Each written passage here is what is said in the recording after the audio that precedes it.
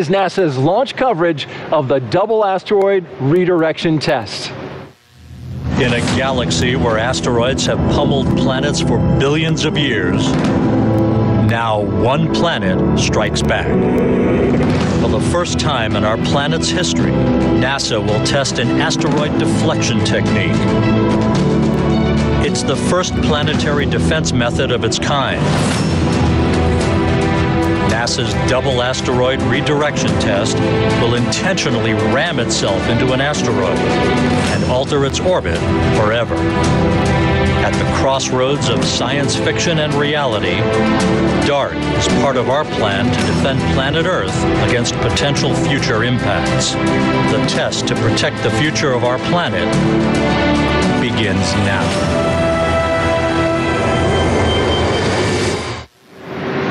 And in less than an hour, this SpaceX rocket will launch the DART spacecraft on a 6 million mile head-on collision course with a near-Earth asteroid. Welcome, and thank you for joining us here inside the NASA hangar at the Vandenberg Space Force Base on the central coast of California. I'm your host, Daryl Nail, and joining me is Kelly Fast. She is a program scientist with the Planetary Defense Coordination Office. Welcome, Kelly. It's great to have you here. Thank you, Daryl. It's fabulous to be here helping to cheer DART off the planet. Now, right at the top, let's talk about this. Are there any asteroids threatening Earth that we know of? Now, thankfully, there are no known asteroid impact threats to Earth. You keep tracking them. We don't know of any. It's the one that we don't know about that we're concerned about, but that's why NASA surveys for near-Earth asteroids, searches for them, and does a test like DART to have that in the toolbox. Okay, and this asteroid DART is going to hit. What's the story there? Well, the asteroid Didymos does not pose an impact threat to Earth. It keeps its distance, it gets no closer than 3.7 million miles to Earth's orbit. But that's what makes it a fabulous test situation for DART. We can go safely test an impact, the kinetic impact technique, and Didymos is the perfect laboratory for that. Okay, and this spacecraft, is this something that could one day save the planet? Well, what's nice about this, I mean, it's a nice mature technique, kinetic impact. You just impact something, but now we're actually going to test it. So this is going to be really good to have something in the toolbox that we've actually tried, taking it from modeling to an actual test. Well, it is certainly exciting just to hear you talk about it. And when that moment happens in the fall of 2022, when that impact happens, that's going to be quite a moment. It's going to be amazing. All right, Kelly, thank you so much. And there's so much more to discuss about asteroids, planetary defense, and the DART mission. So let's get right into it with a quick breakdown of the DART spacecraft. DART has a mass of 670 kilograms, about a golf cart size or vending machine size machine. It uses hydrazine thrusters for propulsion and roll-out solar arrays for electric power. Now, DART has just one instrument on board, and there it is at the bottom. And that instrument is a Draco camera, which will feed images to an autonomous navigation system, steering it smack dab into an asteroid. Now, here's how DART got here. It was pulled by this semi-truck 2,900 miles across the country from the Applied Physics Lab in Maryland, all the way here to the Vandenberg Space Force Base. It took the team 46 hours to make the trip. You see that box right there? That's the protective container that was removed and is being stored here in the NASA hangar while this DART spacecraft was carefully prepared for the launch and then put into that protective fairing. What a beautiful shot that is, Kelly. And then earlier this month, engineers mated the DART spacecraft inside its protective fairing to this SpaceX Falcon 9 rocket, which you see here, and DART's at the top of the rocket. It was then rolled out to the launch pad at Space Launch Complex 4 East, where it is now awaiting liftoff at 10:21 p.m. Pacific, 1:21 a.m. Eastern Time. Now, as we follow pre-launch operations, we also have some cool stuff to show you along the way. Our own Kelly Fast will give a fun demonstration. There she is. She's going to help us visualize a close approach asteroid, and she's moving quick. We'll also head into space where two astronauts will demonstrate in microgravity the kinetic impact technique that DART will be using. And also, this is kind of fun, we'll hear from a Hollywood director, Adam McKay, about his new science fiction comedy, Don't Look Up. It's about an Earth-ending comet that he'll compare with reality. But first, It's T-minus 45 minutes and counting. Let's get our first check on launch operations and introduce our launch commentators for today, NASA's Marie Lewis and Denton Gibson. Marie, preparations have been going on for many hours. Where do we stand right now? Well, at the moment, Daryl, everything is still go for launch. We listened to polls just a few minutes ago internally with the spacecraft team and NASA engineering. No red flags, everything looking right on course. Want to introduce our commentator who's making his debut launch commentary tonight, Denton Gibson with the Launch Services Program. You're a mission manager, no stranger certainly to Falcon 9 and missions like this, but this is your first time in the commentary booth, so welcome. Oh, thank you. Thank you. Thank you for having me. I'm excited to be here. It's launch day, so I'm looking forward to this. And the teams on console have been going through their steps methodically since a little before 7 o'clock this evening Pacific time. There is a live view of the Falcon 9 rocket at Space Launch Complex 4E here at Vandenberg Space Force Base. And in less than a minute, we expect to hear the NASA launch manager, Omar Baez, poll the NASA team for launch readiness and readiness for propellant load to go ahead and proceed with that. If that is all go, that will begin at T-minus 35 minutes. Right. And the reason why you hear this poll at this point in time, because there's so much going on much later in the process. So they try to have the poll early so that way the team can focus on the telemetry and focus on the data coming from the rocket and really pay attention to everything that's going on leading into those last few minutes. We're just standing by for that NASA launch manager poll. On the NLM net with our propellant loading poll, starting with NASA CE. NASA CE is go. SMA? SMA is go. SMD? SMD is go. NASA mission manager? NASA MIM is go. LSP? LSP is go. Teams ready to proceed in the cryo tank. So what you just heard was the NASA launch management polling the various NASA teams to make sure that they're ready to go to proceed with propellant loading and launch. And launching a rocket is very difficult because it takes multiple teams to do that, and that's the various teams that you heard the NASA launch management poll in to make sure that they're ready to proceed with the count. One thing I want to point out as we look at the rocket live on the pad on an unusually clear night here at Vandenberg is the soot on the side of the rocket, and that is because this booster has already been flown twice, in fact, but this is the first time for a Launch Services Program mission. That's correct. We've done a lot of work getting to this point where we've comfortable where we are with this, and we're looking forward to this launch. And we have a lot of familiarity with this booster because we actually launched this for the first time on Sentinel-6 almost a year ago today. Yeah, so happy anniversary, Sentinel-6, and we're getting ready to fly this booster once again on a SpaceX's first interplanetary mission. So really exciting stuff coming up. By the way, weather is 90% go, so things are looking really great here so far. Daryl and Kelly, for now, we'll send it back to you. All right, thank you, Marie and Denton. And so that's a great report. They're fueling up the rocket. Kelly, it's getting kind of exciting. I'm really relieved to hear that report that it looks like things are going to go. And I think of the DART team. I mean, they've been working on this for years, but they've brought a spacecraft to the launch pad through a pandemic, and so they really need to be commended. It's a great point, and you are right about that. Astronomers now all over the world, what's interesting to me about this is after this impact happens, they'll be able to see some kind of change? Right, it's a unique mission in that there's an astronomical component to it. When DART impacts the moon of Didymos in fall of 2022, it will change the orbital period of that little moonlet. But from the Earth, it's just a point of light, but that point of light varies in brightness because that moonlet travels in front of and behind Didymos, and so that can be measured, and that rate of that light going up and down is what they're going to measure the change in that, and that's how we're going to see exactly what DART did to Dimorphos. That's fascinating to me because it's literally just light you're looking at. We've never seen this little moonlet, but we see the light, and that's how we gauge it. More stuff to come from Kelly. Thank you very much. We are T-minus 41 minutes and counting. Here now is everything you need to know about the DART mission.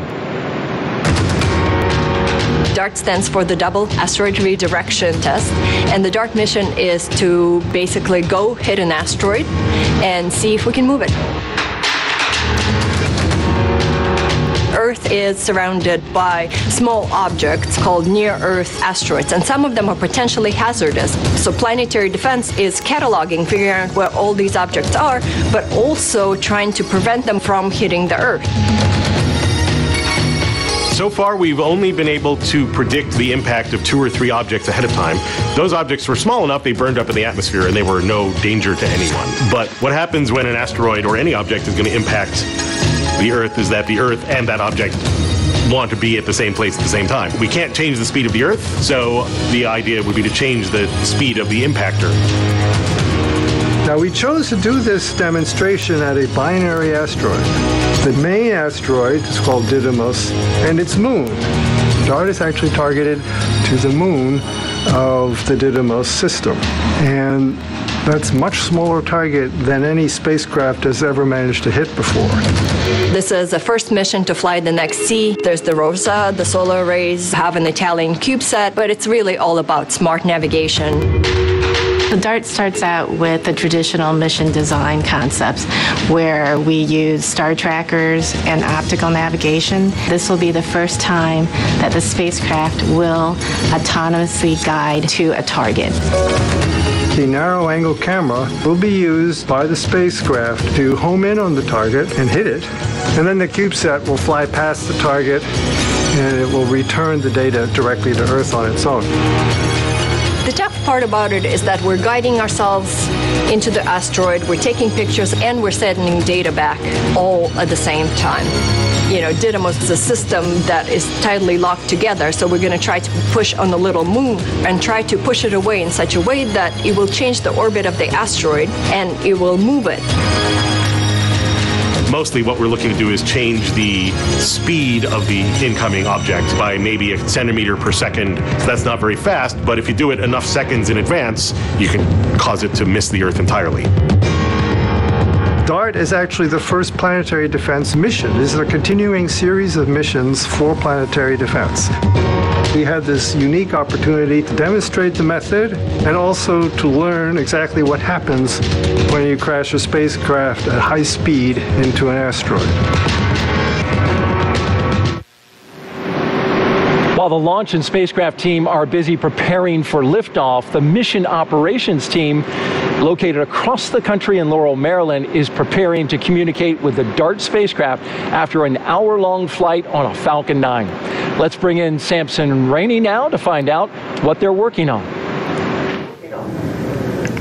Hi, Daryl. I'm at the Johns Hopkins Applied Physics Laboratory, which has a number of historic milestones in space. We're talking about the first mission to orbit Mercury, the first flyby of Pluto, and of course, here we are with our next major milestone with DART.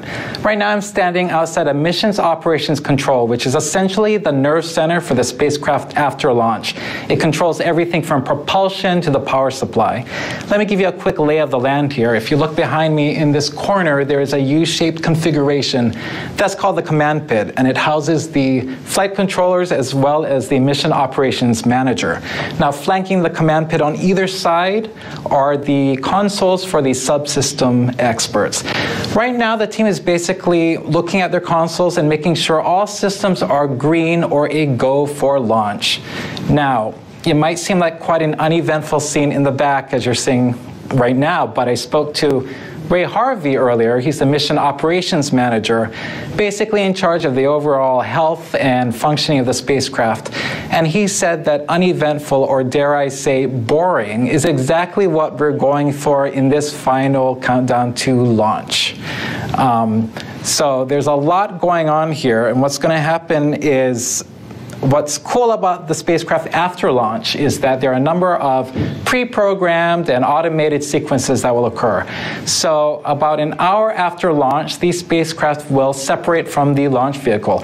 At this time, the spacecraft will be in a rapid rotation. So at that point, thrusters will engage and fire and bring that spacecraft into stabilization. They call that detumbling the spacecraft.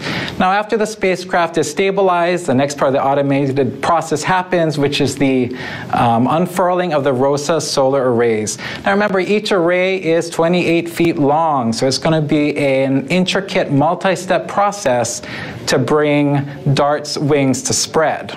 And so that probably will take 2 hours alone for that process to happen. So after the spacecraft goes through those automated sequences successfully, the team will then take control of the spacecraft. Navigation systems will be engaged, and the team will then bring the DART spacecraft to a default orientation, which includes, most critically, making sure that those solar arrays are pointed toward the sun and gathering energy for the journey. So as you can see, a lot is going to happen tonight, and so the team expects a graveyard shift. But stay tuned, because later on in the show, we're going to come back and talk to some of the engineers and scientists and learn more about the mission. So stay tuned. Thanks, Daryl. All right, time to turn our attention to a critical component in the pre-launch operation, and that's the weather. It was a beautiful day today on the central coast of California, and fortunately, we also have a beautiful launch weather forecast. So let's take a look at the satellite, and you can see the clear area as we shift from day into night. That's California in the center, of course, and that peninsula there, that's where we're launching the rocket. There are clouds to the north and to the west, but the area around the central part of the state where we are fairly clear, with only some high cirrus clouds from a weak cold front that did move into the area and lower the temperatures here. Now, the Space Launch Delta 30 launch weather officer, Max Rush, says that this will bring elevated winds both on the ground and in the upper atmosphere, so they are watching those closely. But overall, take a look at this launch day forecast. It is nearly perfect. 90% go. The wind is 18 miles per hour. That is the gust out of the northwest. Temperature down to 48 degrees, so it's a little chilly out there. The concerns are winds and offshore clouds, as you saw some of that cloud cover over the Pacific.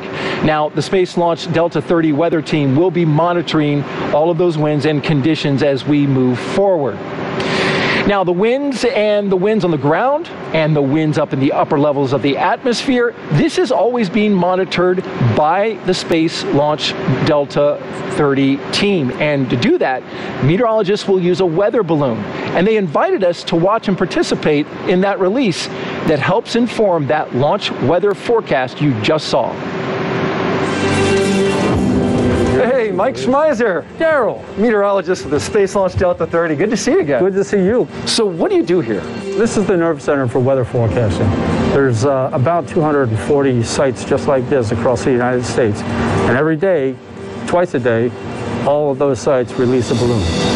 So we're putting out the data for not only National Weather Service, but also for our forecasters. Absolutely critical. It takes about 5 minutes for that data to come in. And this is the wind speed and direction. So I understand you're going to be releasing a balloon in just a few minutes? Yeah, absolutely. In fact, I've talked to the guys out there, and they said you're good to go to be the guy to release it. You're going to trust me with the weather balloon? I trust colonels with weather balloons, so I'll trust you. All right.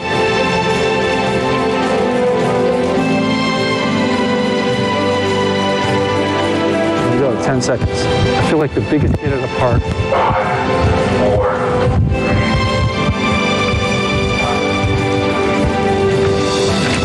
Perfect. Interesting fact about that balloon you just released, when it gets up to 100,000 feet, it'll be about the size of a Greyhound bus. That's incredible. Yeah. Wow. Yeah. Well, Mike, thank you so much for having us out here. Really enjoyed it. I'm really glad you came out. Thanks. Took me back to being a kid and just releasing a balloon into the air. Thank you to the 30th for doing that. Now, most of the spacecraft NASA builds are intended to operate for many years or even decades, but not the DART spacecraft. It was built to be destroyed. So let's check in now with Raquel Villanueva, just about 5 miles away from us at a launch viewing location with more. And Raquel, looks like you got a little bit of a crowd behind you. That's right, Daryl. There is a crowd of about a couple hundred people behind me getting ready and braving the chilly temperatures to watch this launch. And right next to me is DART Deputy Mechanical Engineer Lisa Wu to talk about how the spacecraft was built. Thank you so much for joining us today. Of course. Thank you for having me. So explain to us how DART was built and tested and designed. That is a great question. So DART was built from the inside out. We started with components on the inside inside, including boxes such as our avionics that had the smart nav system, our algorithm built by APL. Woo! That's basically what's going to autonomously take us to the asteroid. So once we tested everything on the inside, we closed up the box and we started doing everything on the outside. So we installed and integrated our solar arrays, our ROSAs, as you will roll out solar arrays. And then at that point, afterwards, we put on our Nexi engine, which you can see here in the video.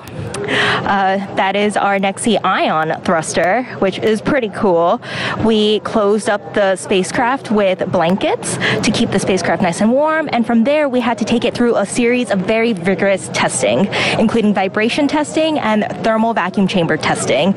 All of this was really cool. One of our last things we installed was our Licha cube from our Italian friends, and then we put it in our shipping container and shipped it from Maryland all the way out here to California.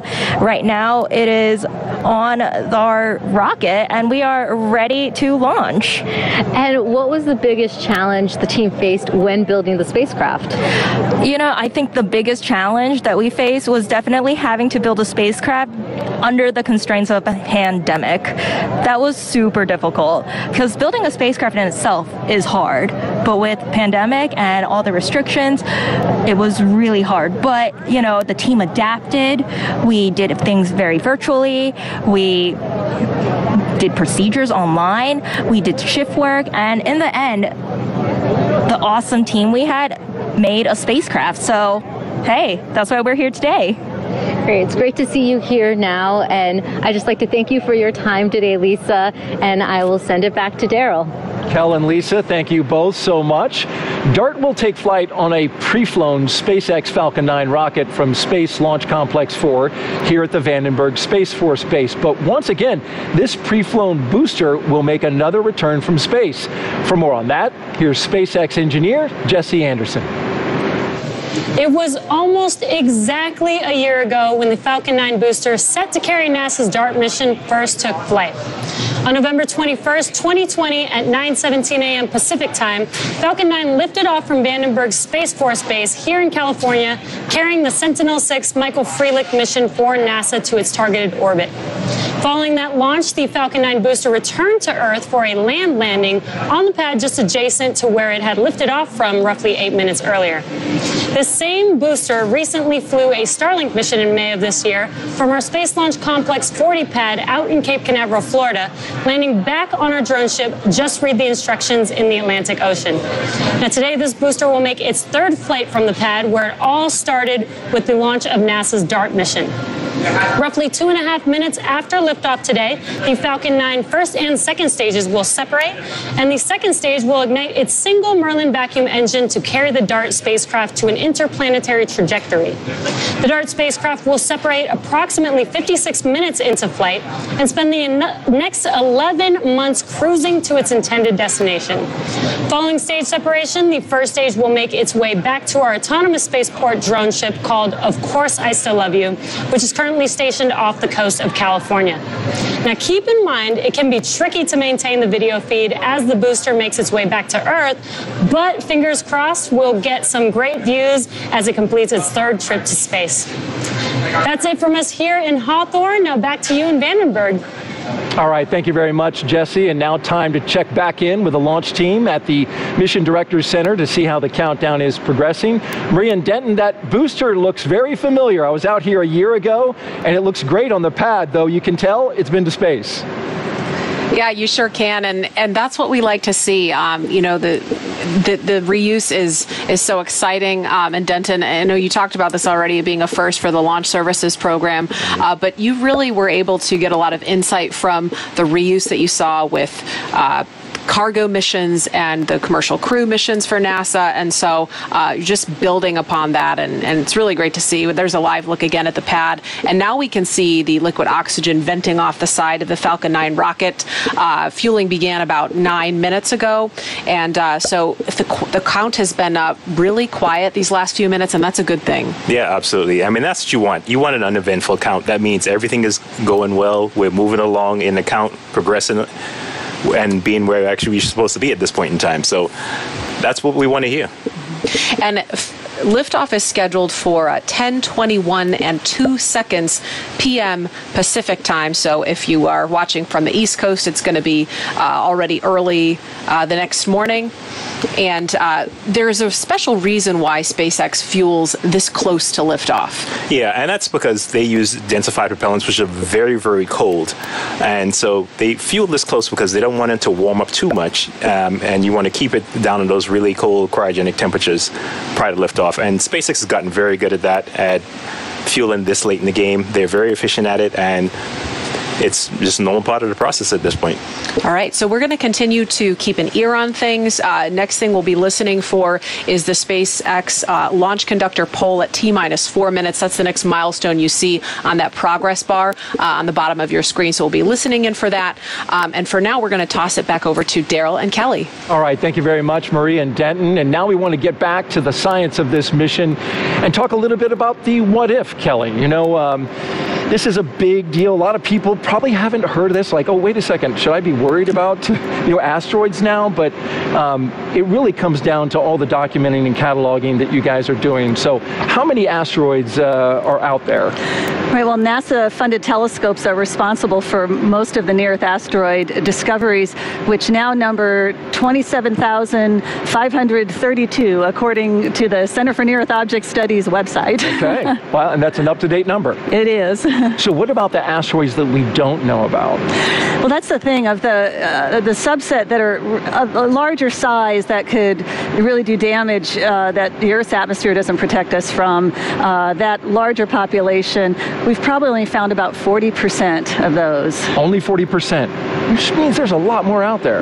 So we keep searching. Okay, well, we keep our eyes to the skies and eventually get a telescope up there, right, to look at this. Right. NASA funds these ground-based telescopes that search for near-Earth asteroids, and they're doing a fabulous job, but it is also developing the Near-Earth Object Surveyor mission, which will be a space-based infrared telescope really designed to do this type of survey work and accelerate the rate of discoveries of near-Earth asteroids. Great. Space-based telescope specifically purposed for looking for asteroids. Right. Looking forward to that mission. And so what if there wasn't enough time, though, to knock it off course? Well, earlier, NASA's Raquel Villanueva talked to two key people about how FEMA and NASA are working together on this. While there's currently no threat of an asteroid or comet heading toward Earth, there is plenty of work being done to prepare for a potential threat. I'm here today with NASA Planetary Defense Officer Lindley Johnson and Leviticus Lewis with FEMA to talk about some of the measures being taken. Leviticus, Lindley, thank you for joining us today. Glad to be here. Yeah, you're welcome. Now, how do your agencies work together when it comes to planetary defense? Well, we at NASA are tasked with trying to find any impact threat that might be out there, any asteroid or comet that is close enough to Earth that it could impact us, and then be able to determine when and where that impact might occur so that we can inform the emergency response community if we don't have enough time to do something about it in space. FEMA is the Federal Interagency Coordinator and also an all-hazards organization. So planetary defense is just one more thing on our list of hazards that we should be prepared for.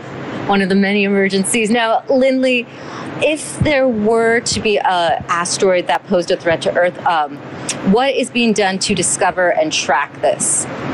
Well, NASA and the Planetary Defense Coordination Office sponsors projects around the country at observatories and universities, space institutes that are searching the skies every night to find any asteroid or comet that could be an impact threat to the Earth in the future. We want to find them far enough in the future that we have a chance to do something about them, like use DART to deflect them off of that impact trajectory. But if the time is short and we're not able to do that, then an asteroid impact is just like any other natural disaster, and so the emergency response community needs to know when and where and what the effects could be.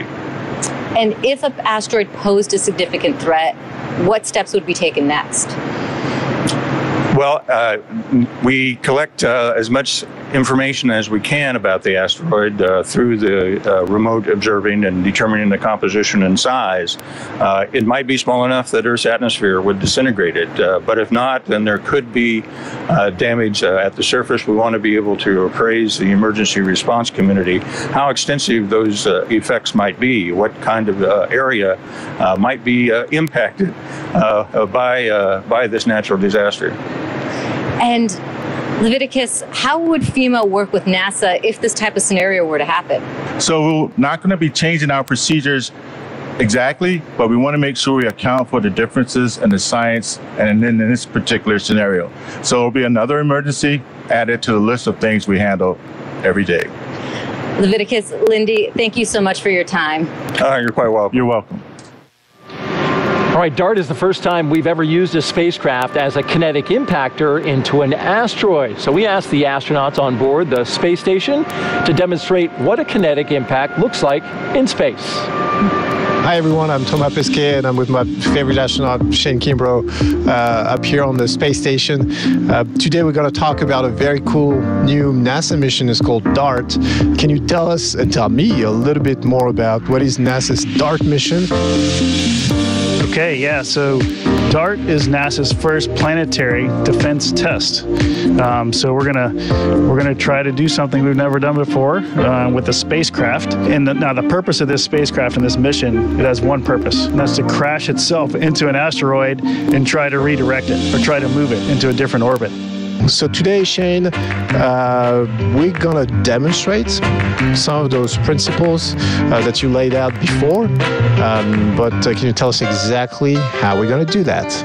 We're going to try to demonstrate this asteroid kinetic deflection method, which is really the moment that spacecraft crashes into the asteroid. So here we go. Shane is going to be the asteroid, and I'm going to be the NASA DART mission. I'm going to try to throw this CTB, and we'll look at the effect of that mass coming at him and the kinetic energy transfer. Shane will be perfectly stable. You ready? All right, here it comes.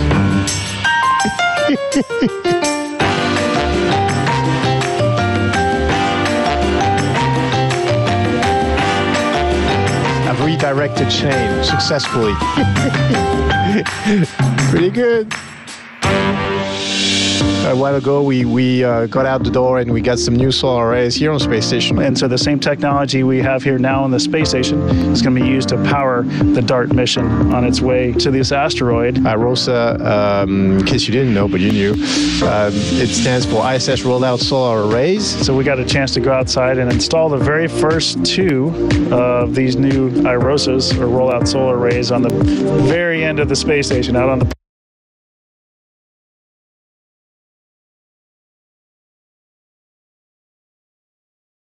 DART is SpaceX's first interplanetary launch for NASA and the first planetary defense test to see if humanity can change the motion of an asteroid in space or stop it altogether. As part of NASA's larger planetary defense strategy, the DART mission will prove that a spacecraft can autonomously navigate to a target asteroid and intentionally collide with it, a method of asteroid deflection known as kinetic impact. The target asteroid, which poses no threat to Earth, is the asteroid moonlet Didymos, which orbits a larger asteroid named Didymos. If all goes as planned, DART will direct itself to impact Didymos at roughly 15,000 miles per hour or 4 miles per second, which is 6 kilometers per second, just under a year from now, somewhere between September 26th and October 1st of 2022. Scientists will use telescopic observations of the asteroids, images taken by an onboard camera, images of the DART impact event collected by an Italian space agency CubeSat, and data collected later by the European Space Agency's Hera mission to build a more accurate model and better prepare us to successfully defend the planet should a future asteroid impact threat ever be discovered. The DART mission is an awesome example of science fiction becoming reality, and the SpaceX team couldn't be more excited to be launching this payload to space. We will learn more about the DART mission later on in the broadcast, but first, let's take a closer look at the vehicle on your screen. Now, as many of you may know, on your screen is a live view of our Falcon 9 launch vehicle. Our two-stage liquid-fueled launch vehicle is in position at Space Launch Complex 4 East at Vandenberg Space Force Base. Today marks the 26th mission for SpaceX this year and 128th flight of a Falcon 9 vehicle overall. This is SpaceX's first flight-proven launch for NASA's Launch Services Program. This first-stage booster supported Sentinel-6A around the same time last November and took its second flight on a Starlink mission in May of this year. Now, if you're new to our webcast or unfamiliar with Falcon 9, what you see at the bottom 2/3 of the vehicle are SIP markings from its previous 2 flights. These markings are located on what we call the first stage, or the booster, and the first stage's primary role is to accelerate the vehicle all the way to the edge of space with the help of 9 Merlin engines. It will then drop off the second stage carrying today's payload, which is NASA's DART, or Double Asteroid Redirection Test spacecraft. Now, following separation from the second stage, the first stage will make its way back to Earth for the 3rd time, where we will then attempt to recover it on our autonomous drone ship, Of Course I Still Love You, and that is a live view of that drone ship right there on your screen. Now, if you turn your attention to the section above the first stage and the black carbon fiber inner stage, you'll see Falcon 9's second stage. About 2.5 minutes into flight, the first and second stage will separate, and the second stage will ignite its single Merlin vacuum engine to carry the DART spacecraft to an interplanetary trajectory, as I mentioned earlier in the webcast. Separation from the second stage will occur, and then the spacecraft will perform burns as it begins its journey in space. Now, finally, above this stage, placed at the very top of the vehicle, you'll see the nose cone structure, and that is called a fairing. Inside of that structure is the DART spacecraft. The 2 fairing halves are safely encapsulating the spacecraft to protect it from aerodynamic heating, loads, and contamination during ascent. The fairing halves we are using today are brand new, and we plan to recover them on our recovery ship, NRC Quest. Now, once the vehicle reaches the vacuum of space, we will jettison the fairing halves as the second stage continues on its journey to orbit. Good evening from Hawthorne, California. I'm John Isbrecher, the Falcon Principal Integration Engineer. And the launch vehicle and spacecraft are in good health and ready for launch as we approach T-minus 13 minutes 30 seconds to liftoff. The Falcon 9 team reported on console at T-minus 2 hours 15 minutes. We received the final countdown briefing from the SpaceX launch director, and we began the final checks of the launch vehicle and the ground systems. Final checkout of the flight termination system was performed at T-minus 1 hour 45 minutes. Now, most recently, we completed the poll to proceed with propellant load and launch. Propellant loading is ongoing. We started it on time at T-minus 35 minutes. Now, Falcon 9 is a bipropellant vehicle, meaning it uses 2 propellants, a fuel and an oxidizer. For Falcon 9, our fuel is a refined form of kerosene known as RP1. Now, to burn the fuel, we need a source of oxygen, which we call the oxidizer. Most burning on Earth uses oxygen, which makes up about 21% of the air you breathe. However, in space, there is no atmosphere to provide oxygen or other oxygen-bearing molecules, so rockets need to carry their own. Falcon 9's oxidizer is super chilled liquid oxygen called densified LOX. The liquid oxygen is chilled well below its boiling point to increase its density, and that allows us to load more into the first and second stage LOX tanks. Now, currently, fuel loading is complete on the second stage. We're continuing fuel loading on the first stage up until T-minus 6 minutes. Liquid oxygen is loading on the first and second stages right now. Now, in addition to its propellants, Falcon 9 also needs an ignition source to start burning the fuel and oxidizer. And for that, we use the chemical T-tub, which stands for triethyl aluminum and triethyl borane. We ignite the engines by first flowing some liquid oxygen and T-tub into the gas generator and the main combustion chambers. The T-tub burns in the presence of oxygen. So once we get that ignition, then we can introduce the RP1 kerosene fuel, and the Merlin engine goes to full power for liftoff. Now at liftoff, Falcon 9's 2 stages combine to hold over 1.1 million pounds propellant. And we'll burn through most of that over the 8.5 minutes it takes to land the first stage and get the second stage into its initial orbit. Now, once our Merlin engines begin to burn the RP-1 kerosene fuel and the liquid oxygen, you're going to see the rocket essentially throwing the combustion exhaust out of the engine nozzles in one direction, resulting in a push on the rocket in the opposite direction. And this is the great example of Newton's third law of motion. For every action, there is an equal and opposite reaction. Now, we started the day with pretty good weather forecast, and the good news right now is weather officers giving us a 0% probability of violating launch weather requirements. The ground level winds are good, the upper altitude winds are good, and we don't expect to have any weather holds for launch. The weather conditions also look good for booster landing on our drone ship and for fairing recovery in the Pacific Ocean. So with that, the launch vehicle, the spacecraft, the weather, and the range are all good to go for a 10:21 p.m. Pacific time liftoff from Space Launch Complex 4 East. Liftoff of Falcon 9 will kick off a roughly 11-month journey for the DART payload. The DART spacecraft will separate right around 56 minutes into flight, and from there it will spend the next 11 months cruising to its intended destination, intercepting the binary asteroid system between late September and early October of 2022. DART's target asteroid is the size of 2 football fields. Impact will occur when the distance between Earth and the asteroids is near its minimum, within 6.8 million miles or 11 million kilometers of Earth. This will enable scientists to observe and measure the change in momentum of the Dimorphos asteroid. And it's worth noting that Dimorphos is not a threat to Earth. Therefore, it's a perfect testing ground to see if intentionally crashing a spacecraft into an asteroid is an effective way to change its course should an Earth-threatening asteroid be discovered in the future.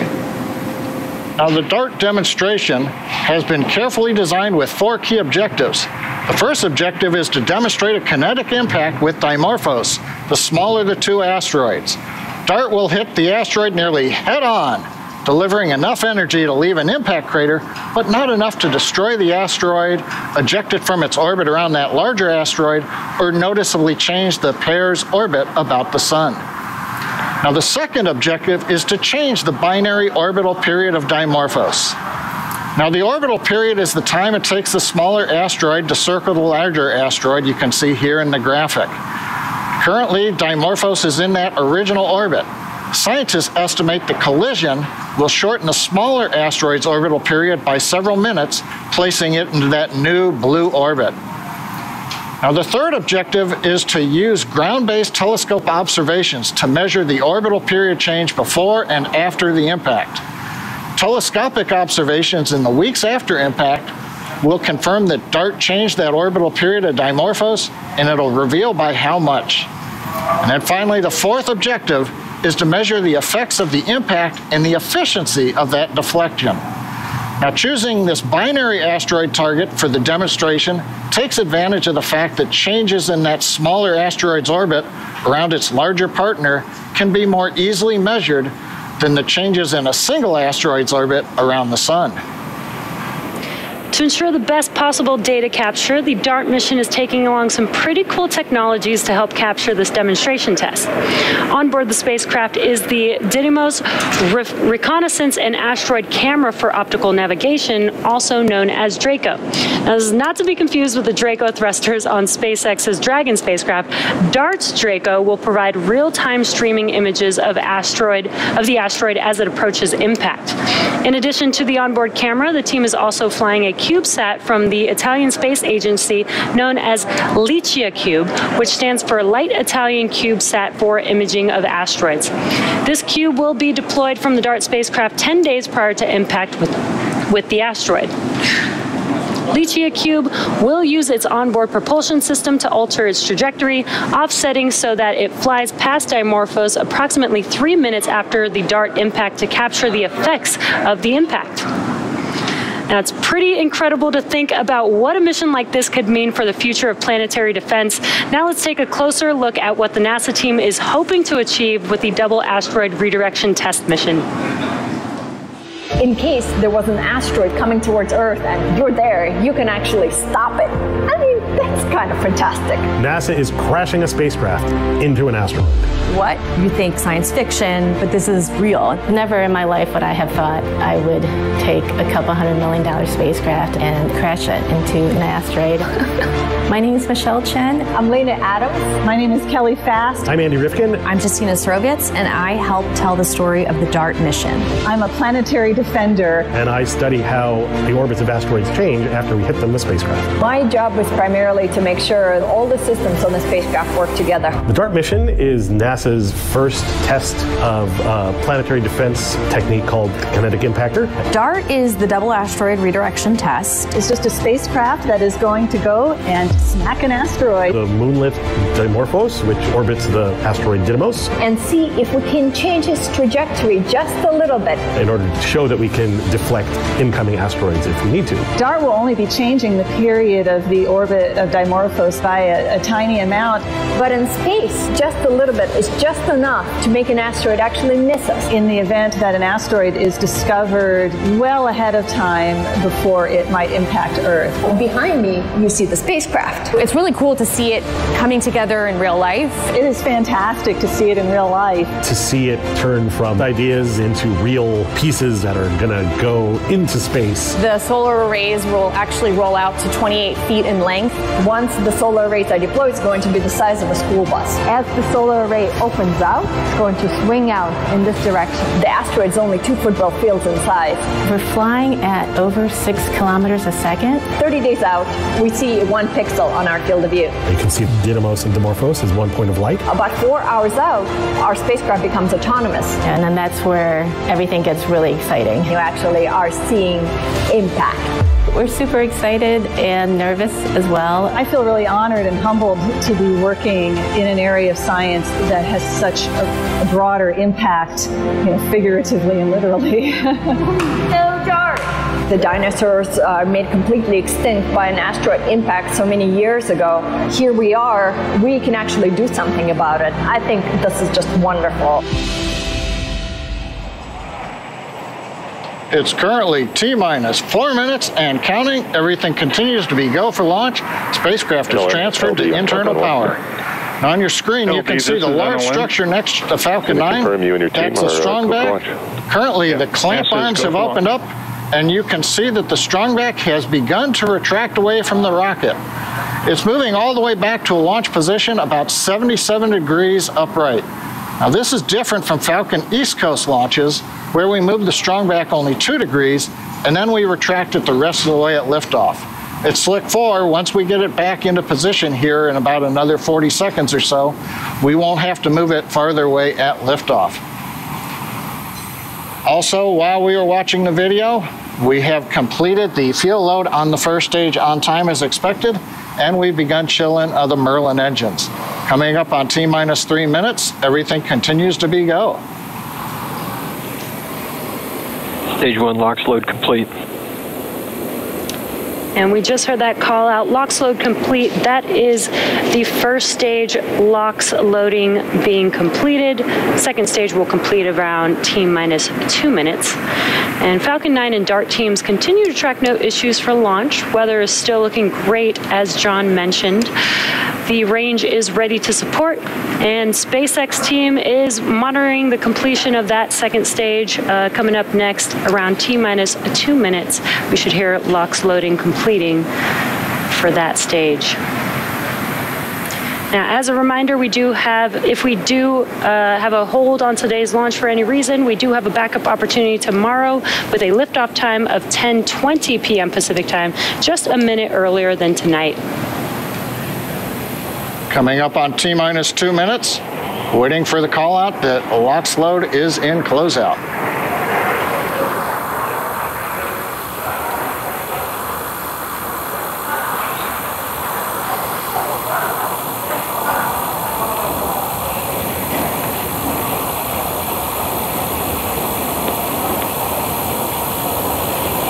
Stage 2 LOX load complete. There we go. Stage 2 LOX load is complete. This completes loading of the over 1.1 million pounds propellants on the Falcon 9. All systems remain go for launch. Now the SpaceX ground computers are now draining propellant out of the lines that go up the strongback to the second stage, and that creates the white cloud that you see around the strongback. Pressure from the ultra-cold liquid oxygen line is being vented, and that causes moisture in the California night air to condense. Next event will be the startup call-out at T-minus 1 minute. The first second stage computers on Falcon 9 will execute programs to prepare the rocket for flight, leading to ignition of the Merlin engines at T-minus 2 seconds and liftoff at T0. Falcon 9's in startup. There's that call out. Falcon 9 computers are now running the final sequence for launch. First and second stage tanks are beginning to final pressurize for launch. Just waiting Falcon for 9, Dart, go for launch. And there's that final go for launch with all systems go for T0. Let's listen into the terminal count and watch Falcon 9 transport NASA's DART spacecraft into orbit.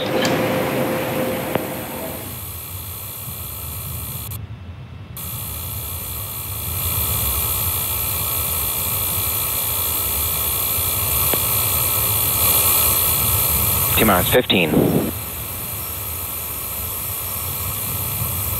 10, 9, 8, 7, 6, 5, 4, 3, 2, 1, 0. Ignition. Falcon 9 with the DART mission on the way for humanity's first ever planetary defense test mission.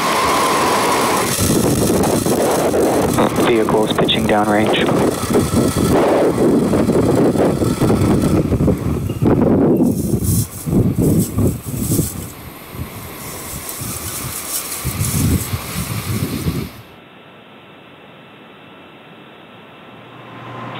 Stage 1 chamber pressure is nominal. T plus 33 seconds. SpaceX launch engineers seeing a nominal conditions on Falcon 9 as we begin the trip to space carrying the DART spacecraft. M1D engines about to begin throttling down. Power and telemetry nominal. We're throttled down. Avionics calls out good power on the vehicle. Vehicle is supersonic.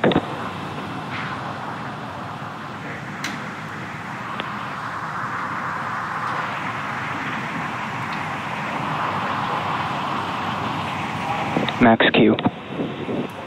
We've gone supersonic. We're through the period of maximum dynamic pressure, and the Merlin 1D engines have throttled back up to full power. We're out of the throttle bucket. From here on, even though the velocity is rapidly increasing, the atmospheric density is decreasing, and so the loads are decreasing now on the Falcon 9. Everything continues to look good with the stage 1 trajectory.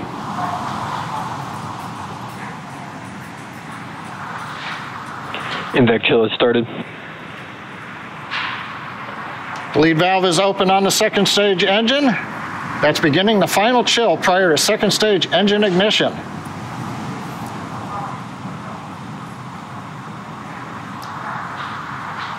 Two minutes into flight, all continues to go well. In 30 seconds, we'll have 3 significant events coming up in quick succession. We'll get MECO, main engine cutoff, where we shut down the 9 Merlin engines. The stages will separate, and we'll get ignition of the MVAC-D second stage engine to power DART and the second stage into their parking orbit.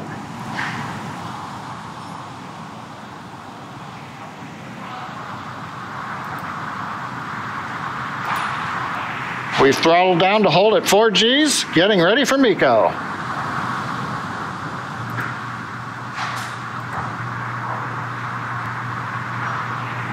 MECO. Stage separation confirmed.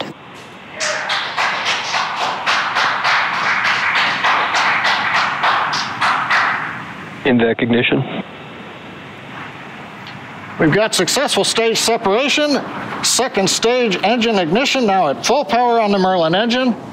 Next event coming up is going to be payload fairing jettison. On the left side, you can see the titanium grid fins on the first stage beginning to deploy as we get ready to bring the first stage back down to the drone ship, Of Course I Still Love You, in the Pacific Ocean. Getting ready now, there's the view. Separation confirmed. Of the fairing. And we've got deployment of the payload fairing and now the DART spacecraft exposed to the vacuum of outer space. Now we will be attempting to retrieve these new fairing halves with the help of our recovery vessel, NRC Quest. Stage 2 on nominal trajectory.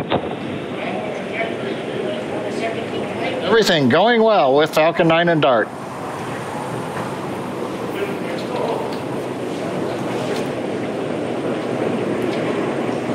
What you're looking at on your screen is a live view of that MVAC engine on our second stage, burning bright. We are currently in the first of 2 planned MVAC burns for spacecraft deployment today. At T plus 6 minutes and 40 seconds, you should see on your screen, hopefully we'll get some live views of the first stage entry burn. And that entry burn will last about 30 seconds. Now for the entry burn, we do relight the center E9 engine, and then partway through we relight the E1 and E5 engines, so that we have 3 total M1D engines helping to slow the vehicle down as it passes back into the Earth's atmosphere. And again, what you're looking at on your screen is the MVAC engine on the second stage. We're getting some awesome live views, and everything is still looking nominal for stage 2.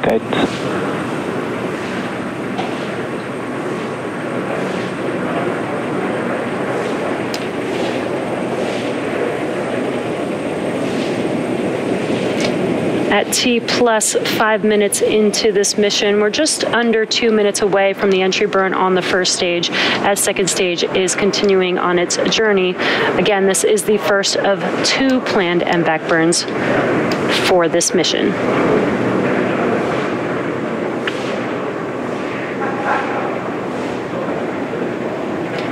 Now, the Falcon 9 booster supporting today's mission will perform this entry burn for the 3rd time, because it's previously supported a Starlink mission earlier this year, and the Stage 2 on nominal trajectory.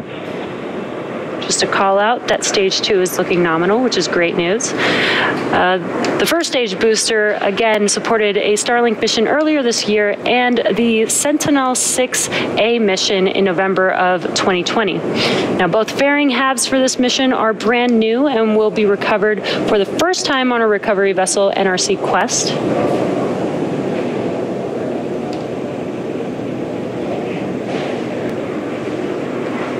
And we are just about 30 seconds away from that entry burn on first stage.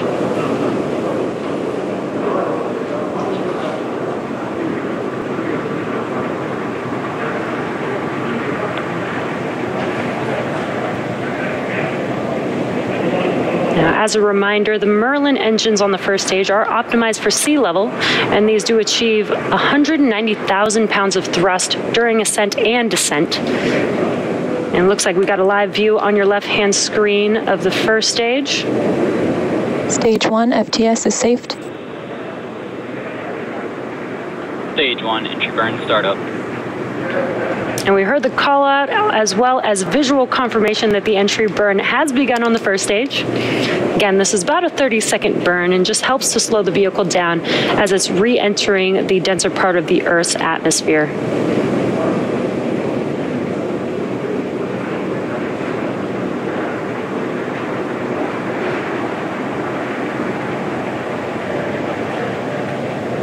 Stage 1 entry burn shutdown.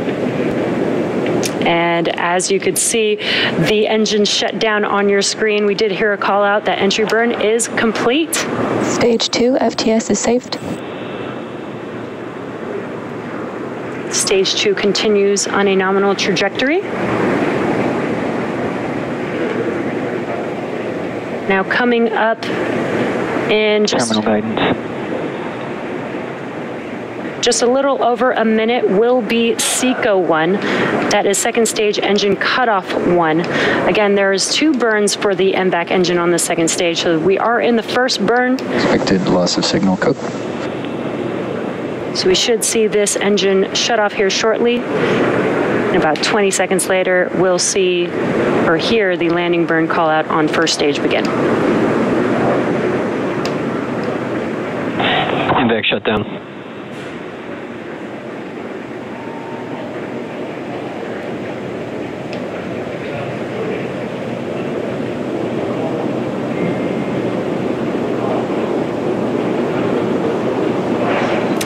and we just Nominal had orbit insertion. That's what we were waiting for. Stage 1, landing burn startup. So we got SECO 1 on second stage. We got a confirmation of good orbit, and the landing burn has begun on first stage, and now we have a live view of first stage making its way to, of course, I Still Love You. Stage 1, landing leg deploy.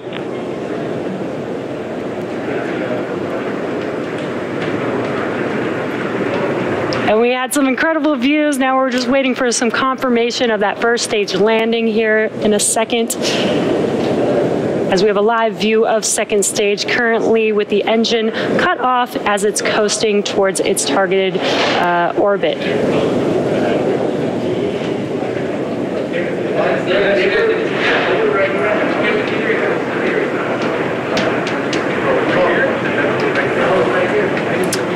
And we will wait for that confirmation of that first stage landing, but you have just witnessed Falcon 9's 26th flight for this year, and we will confirm once we have that confirmation for that first stage landing. So now at this time, our mission isn't over just yet. The second stage is now embarking on its first coast phase. Coasting in this orbit will last about 20 minutes, and we will light that MVAC engine for a second time shortly after T plus 28 minutes and 38 seconds. So we'll see you back here at T plus 28 minutes.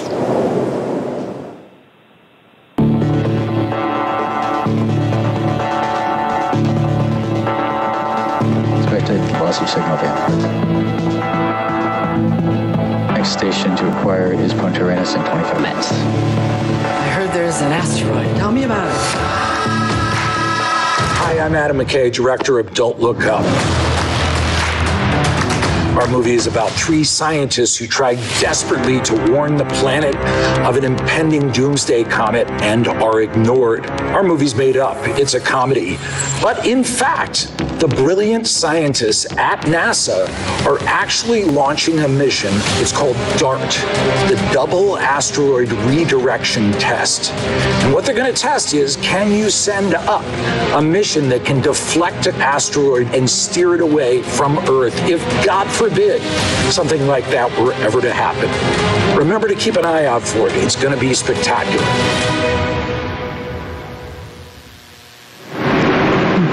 Thanks to Adam McKay of the soon-to-be-released science fiction comedy Don't Look Up. Folks, we are back inside the NASA hangar, and though the movie is not real, the Double Asteroid Redirection Test, or DART, is real, and we are ready to show you every aspect of this mission with the experts who know.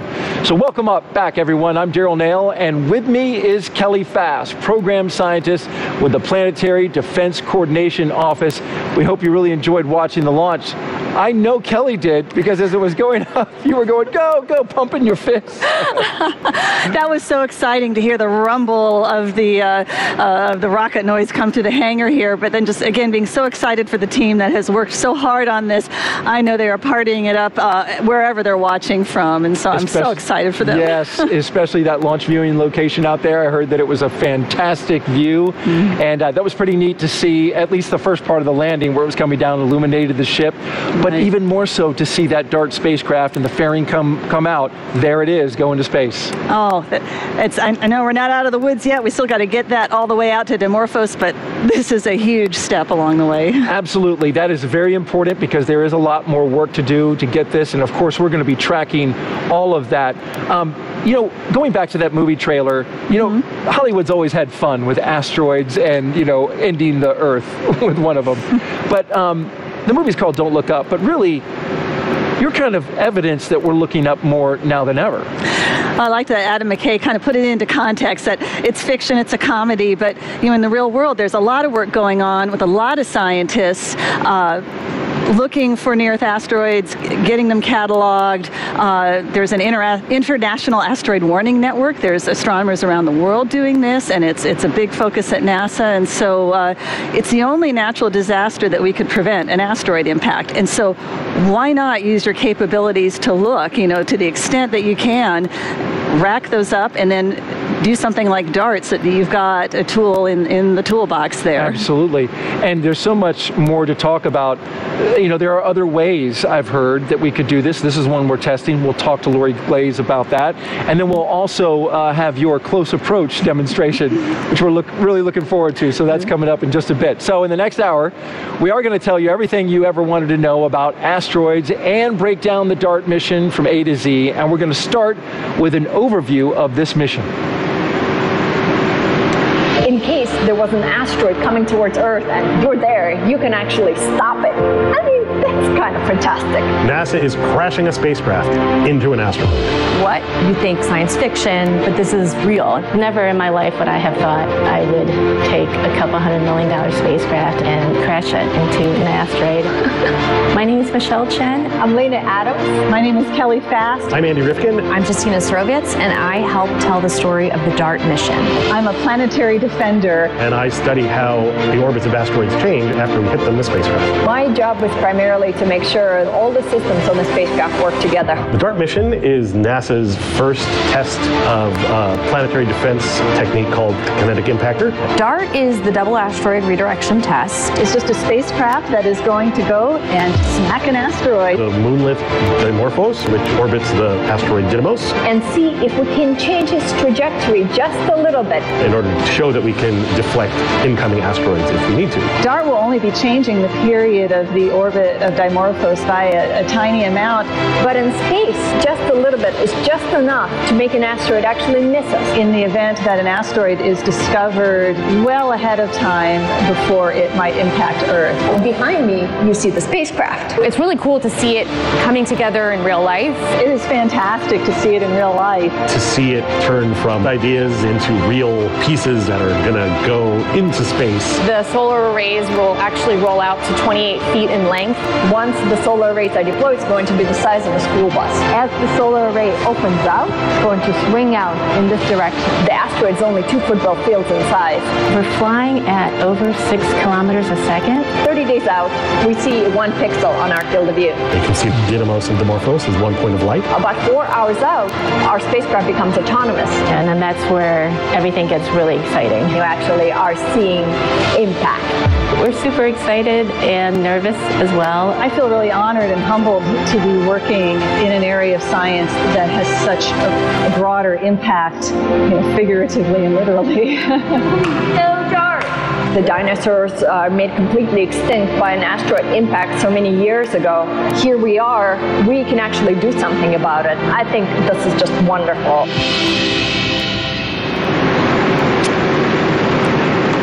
And as was mentioned in there, this is the first planetary defense mission. And this is your office we're talking about, Kelly. So for the audience out there that doesn't understand or hasn't heard of this before, what is the Planetary Defense Coordination Office? What do you do? All right, well, NASA's actually been working on near-Earth asteroid research since 1998. So this has been going on a long time. But in 2016, it was really formalized more in the creation of this Planetary Defense Coordination Office, which is in the Planetary Science Division at NASA headquarters. And it takes that legacy near-Earth object observations program, all the, the finding them part of the program, and then combines that with these other activities like DART, like the development of the Near-Earth Object Surveyor Space Telescope, like our interagency collaborations like we saw with FEMA there, our international collaborations, and formalizing all of that and leading the Planetary Defense Coordination Office. Lindley Johnson, we say he's got the coolest title in the solar system as NASA's Planetary Defense Officer. All right, and he sure does. I enjoy listening to him in that interview earlier. Now, throughout the show, we will be taking the most popular questions NASA gets about asteroids and posing them to experts like Kelly. This next question is for NASA expert Marina Brozovic. When was the last time an asteroid hit Earth? Well, the answer depends on whether you're asking about small or large impacts, because Earth gets hit all the time. But luckily for us, the vast majority of these impactors are small, and they just burn in the atmosphere. The most significant fireball event in over 100 years occurred over Russia in 2013. We actually got hit by an asteroid that was the size of a small building, and that one disintegrated about 20 kilometers above the city of Chelyabinsk, and it deposited a fair number of meteorites on the ground. And I happen to have a piece of that Chelyabinsk impactor right here in my hand. But what about big impacts? The ones that leave craters tens of kilometers wide and cause huge amount of devastation. We have to go far back in time for such an event. And those old craters are not easy to spot, because by now they're heavily eroded, they're filled with sediment, or they can be at the bottom of the ocean. But to keep the long story short, small impacts, they happen all the time, especially given that about 15,000 tons of space dust hit Earth every year. And large impacts are rare, and we're talking millions of years rare. So when was the last time an asteroid hit Earth? Probably today, but the odds are it was very small and just burned in the atmosphere. The binary asteroid system DART is taking aim at was chosen for many reasons. Let's join Raquel Villanueva with a special guest to explain that. But first, Raquel, you saw the launch in person live. What was that like? Ooh, it was chilly with lots of excitement and lots of cheers, lots of fun. And I am here with DART program scientist Tom Statler to talk about the double asteroid mission. Like, what did you think of launch, Tom? Oh, Raquel, it was a beautiful, beautiful launch and tremendously exciting. Now, can you tell me why the asteroid was chosen? Oh, well, a binary asteroid system and the Didymos binary asteroid system is the perfect natural laboratory for the double asteroid redirection test. For one thing, the larger asteroid makes sure that the smaller asteroid is held in orbit around it, so there's absolutely nothing that we can do that would make this asteroid a danger to the Earth. But more important, it's about the measurement. We need to be able to measure how efficiently DART deflects the asteroid, and we're using that binary orbit of the little asteroid around the big one to do that. We're going to change the period of that orbit by just a few minutes, and we're going to be able to measure the size of that change using telescopes on Earth in the weeks and months after impact and precisely determine exactly what it was we did. Now, DART is called a kinetic impactor, which is intended to change the orbit of an asteroid. So what kind of mass and speed is needed to alter the orbit of this particular asteroid? Well, the DART spacecraft weighs about 500 kilograms, which Andy Rivkin, one of the investigation team leads, said the other day is about the mass of a small cow, which is, I guess, true. And it's going to be impacting the asteroid at a speed of about 15,000 miles an hour. So at that speed, it covers the last 4 miles to impact in 1 second. Now, that's going to deliver enough of a push to the asteroid to change its motion by a fraction of a millimeter per second. But it is more than just the push of the spacecraft. It's also the energy released in that tremendous collision at 15,000 miles an hour. Now we can envision the small cow. Now, really quickly, how do you measure success for this mission? Well, success is, of course, first, we want to execute the kinetic impact and strike the asteroid. But success is really being able to see the magnitude of that change. And at the end, when the observations are done a few months after impact, having that measurement and knowing exactly how efficiently we deflected the asteroid, and then later with additional data being able to put that in context and knowing what we might have to do for a similar asteroid or a different asteroid in the future if we ever do need to deflect one. Tom, thank you so much for answering our questions today. My pleasure, Raquel. I'll send it back to Daryl. Thank you, Raquel and Tom. And so now I have a clear picture of the size: vending machine, golf cart, and cow. That's great. Crystal clear now. Well, from time to time, you'll hear a report about an asteroid making a close approach to Earth. As my co-host Kelly Fast shows us, a simple demonstration with a basketball, an orange, and a tiny pebble can help us get a better understanding of what's a really close approach and what's not. Well, and here we are. Here we are, big open field. You were just talking about how sometimes you hear about asteroids that pass close to the Earth, and maybe the news will say, oh, there's an asteroid passing 10 times the distance from the Earth to the Moon. And I think, whoa, man, that's close. Well, yeah, it sure sounds like it, but what does that mean? And you found this basketball that looks like the Earth, and so we can do a scale model here. So if the Earth was that size, the Moon would be the size like of this orange. And so what I'm going to do is I'm going to move it out to where the Moon would be if it were this size. Oh, okay. So here we go, probably about 25 feet, which I paced out earlier. So see you later. And so if the Earth were the size of a basketball, then the Moon would be out here. And so if an asteroid were passing like at 10 times the distance from the Earth to the Moon, it would be 10 times out that way. Right, even probably past the building. But on a cosmic scale, not that far. We still want to keep an eye on asteroids that could come this close.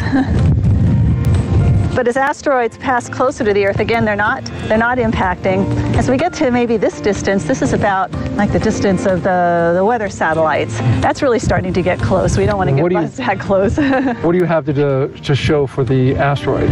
Well, if you had this type of a scale, an asteroid might be about, in fact, this is too big. This pebble is even too big to represent even the asteroid that took out the dinosaurs. Really? Yeah, it would probably be smaller than a grain of salt, but we wouldn't be able to see it very well here. So is this a close approach? Yeah, we would call that a close approach, but it's not an impact, and so we're good. And this seems very small relative to the Earth. But it's the speed when they're going very fast. Like, if you've ever been at the beach, you get sandblasted when it's windy. It's the speed that added with that mass. Can hurt. Yeah. And so, and that's why you get craters on surfaces when they impact. Our atmosphere does a good job of protecting us, disrupting asteroids on the way in. But if they're large enough, then they can reach the surface and do even more damage. And so that's why you'd want to find them early. Then you could do something like the DART mission, where you could deflect that asteroid just a small amount, and then it would miss the Earth as you spun the solar system into the future. Right. Well, can you take this little asteroid and go out there past the Moon? Sure. Because that just makes us feel better. Now it's way out. Keeping where it should be out here. I enjoyed that. That was fun. That was a lot of fun. I can't believe you found a basketball that looked like the Earth. That was perfect. Specifically for this demonstration. Great job, Kelly. Most scientific spacecraft have lots of instruments on board, but for DART, there's only one. It's the camera on the front, and it's called Draco, or Didymos Reconnaissance and Asteroid Camera for Operational Navigation. For more about how this camera will help steer DART into the asteroid, let's go out to APL and Samson Rainey. Hey Daryl, joining me right now is Tarek Daly, who is Draco's Deputy Instrument Scientist. First, Tarek, I'd be remiss if I didn't acknowledge that fantastic launch. It never gets old to watch a NASA launch, does it? It's a stunning experience. Absolutely beautiful, Samson. Congratulations on that first major step of the mission. To the whole team. All right, so I'm going to take us out, way out, to about a month before impact, say. And Draco is, first detecting that first speck of light that is in the blackness of space, and it's our target binary asteroid system, right? Can you tell us what is going to happen with Draco at that moment up until impact? What is it going to do? So Draco is the eyes of the spacecraft. The images Draco takes provide the data needed to guide the spacecraft to hit the asteroid. So beginning about 30 days out, we'll take images every few hours that get processed on the ground for optical navigation. We'll also measure how the brightness of the asteroid changes over a period of several hours, because that will tell us more about the relative sizes and shapes of the bodies. Things get really interesting about 4 hours before impact. That's when the spacecraft transitions to autonomous navigation. At this point, something called SmartNav takes over, which was developed here at Johns Hopkins APL, and the spacecraft now drives itself to the asteroid. The asteroid system at this point is less than a pixel across. It's actually not until an hour before impact that the camera can actually see the secondary asteroid, the Moon, separately from the primary asteroid. And it's not even until just 20 seconds before impact that you can see things on the surface the size of the spacecraft. And all this navigation is happening using algorithms on board the spacecraft. Wow, that's incredible. Well, we are looking forward to those pics when they come next year. So good luck on that, Tarek. Thank you so much, Samson. Tossing it back to you, Daryl. All right, thank you, Samson and Tarek. The DART spacecraft is still flying through space, and we have an important flight operation happening in just a few minutes. So let's check in with Marie and Denton for the latest on that. All right, thank you, Daryl and Kelly. We are getting ready for the second burn of the second stage of Falcon 9. Yeah, and basically what this was happening here is after the coast, the engine going to fire up, and it's going to be a shorter burn, and this is basically going to give us the velocity to get out of Earth orbit and heading towards the Didymos system.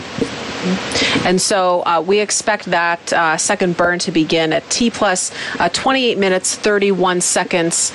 So we have a view there now of that is the Merlin MVAC engine on the Falcon 9 second stage. And that second ignition coming up in just a few seconds.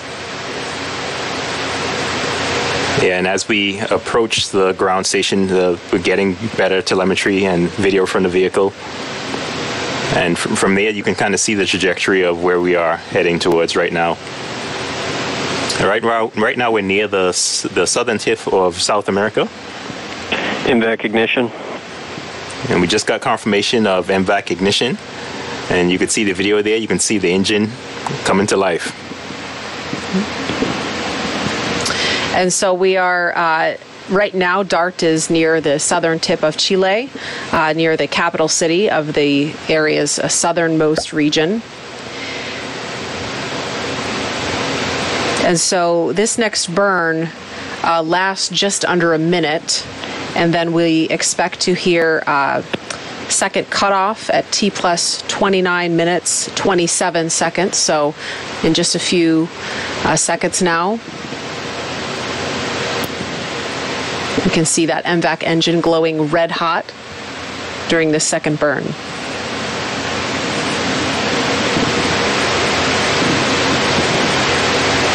Everything's looking good. MVAC shutdown. And we just got confirmation of engine shutdown. All right, so that was a pretty quick burn. Yeah. Yeah, and all that, and that was just a short burn needed to give it that velocity so it can head towards the Didymos system. Okay, so now we are in a coast phase again. Nominal escape burn. Okay, so confirmation, everything nominal. There is a view of the Of Course I Still Love You drone ship with the booster safely landed there. That is the third landing of this booster, so congratulations to SpaceX on yet another one. In the meantime, DART is in a coast phase with the second stage for about another 26 minutes or so. And during this coast phase, the spacecraft will fly over the South Pole. And by the time of spacecraft separation at roughly T plus 55, 56 minutes, DART will be near the southern tip of Madagascar. So we'll be continuing to keep an ear on things. So far, this has been a beautiful start to DART's journey. It's got 11 months roughly to make it to the Didymos system, where it will impact Dimorphos in late September or early October of 2022. For now, Daryl and Kelly. Actually, no, we are going to go over to NASA's Megan Cruz. She spoke to the Launch Services Program flight design expert about what it takes to design a trajectory as complex and as unique as this one in order to get DART to its very precise destination to impact that asteroid. So let's go over now to Megan Cruz. Bill, thank you so much for joining us today. I know that you're a flight design expert with NASA's Launch Services Program, and you lead the team who designed DART's flight path. Can you tell me about that flight path, and was it difficult to plot out? Unlike a lot of missions where you have a single trajectory that's going to get you to some point in Earth orbit. We're designing a new set of targets for the launch vehicle to hit on every single day, up to 90 targets in this case. So a fair bit of trajectory analysis, a lot of computer time, and a lot of work by the combined team, both here at NASA LSP and our spacecraft partners at JPL and APL, and of course, SpaceX. Why the instantaneous window and not the longer window we typically see for scientific missions? When we talk about launch opportunity, that is actually like the number of days that we can launch. And when we talk about launch window, that is the amount of time on a particular day that we can launch. So given the fact that we had 90 days to potentially launch this mission, and the fact that SpaceX has a pretty good history of launching on the first or second day in the opportunity, we decided that it was more efficient and a better use of the limited resources that we all have to do these kinds of missions, to focus on having the best launch trajectory for each day. And if for whatever reason we weren't able to launch that day, we've got another day right behind it. And why did you guys ultimately decide to launch from the central coast of California and not here in Florida? Great question. Typically, for a lot of our interplanetary missions, the most important thing is to get as much energy out of the launch vehicle, and that's no different for DART. However, usually the best way to do that is to launch as close to the equator and on an easterly trajectory. So Kennedy Space Center or Cape Canaveral Space Force Station are the ideal locations for that. As it turns out, though, this particular outbound trajectory requires that outbound ground track to be more in a north-south direction. And so we're going to launch from the west coast of California and fly out on basically a southerly trajectory. And that is a much better way to launch to avoid overflights of populated land masses. Yeah, absolutely. And where will you be and what will you be doing during the launch? So I'll actually be here at Kennedy Space Center. Typically, pre-COVID, in my role, I would be traveling out to the west coast. I'll be monitoring the progress of the vehicle during ascent and making regular updates to the NASA chief engineer, and right up to spacecraft separation, and then I'll be looking at the data from the rocket and making a determination of how well we did, and I'm very confident that we're going to hit that orbit very accurately. Bill, it sounds like you'll be very busy during launch. I hope you find some time to enjoy what you guys have worked so hard to do. Thank you so much. Thank you. All right, thank you, Megan and Bill. Planetary defense takes planetary participation. Here's a message now from Administrator Bill Nelson about NASA's leadership in this global effort. At NASA, we are always looking upward, keeping an eye on the sky for potential hazards and exploring asteroids to help us unlock the secrets of the formation of not only our solar system, but the universe.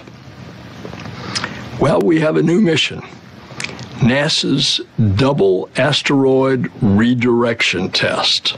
It's known as DART, and it's going to help us learn if by intentionally crashing a spacecraft into an asteroid to see if there's any slight change in its trajectory. And this collision will change the asteroid ever so slightly, so that if you got it way, way away from Earth, if it was inbound to Earth, you could change that trajectory and it would escape Earth.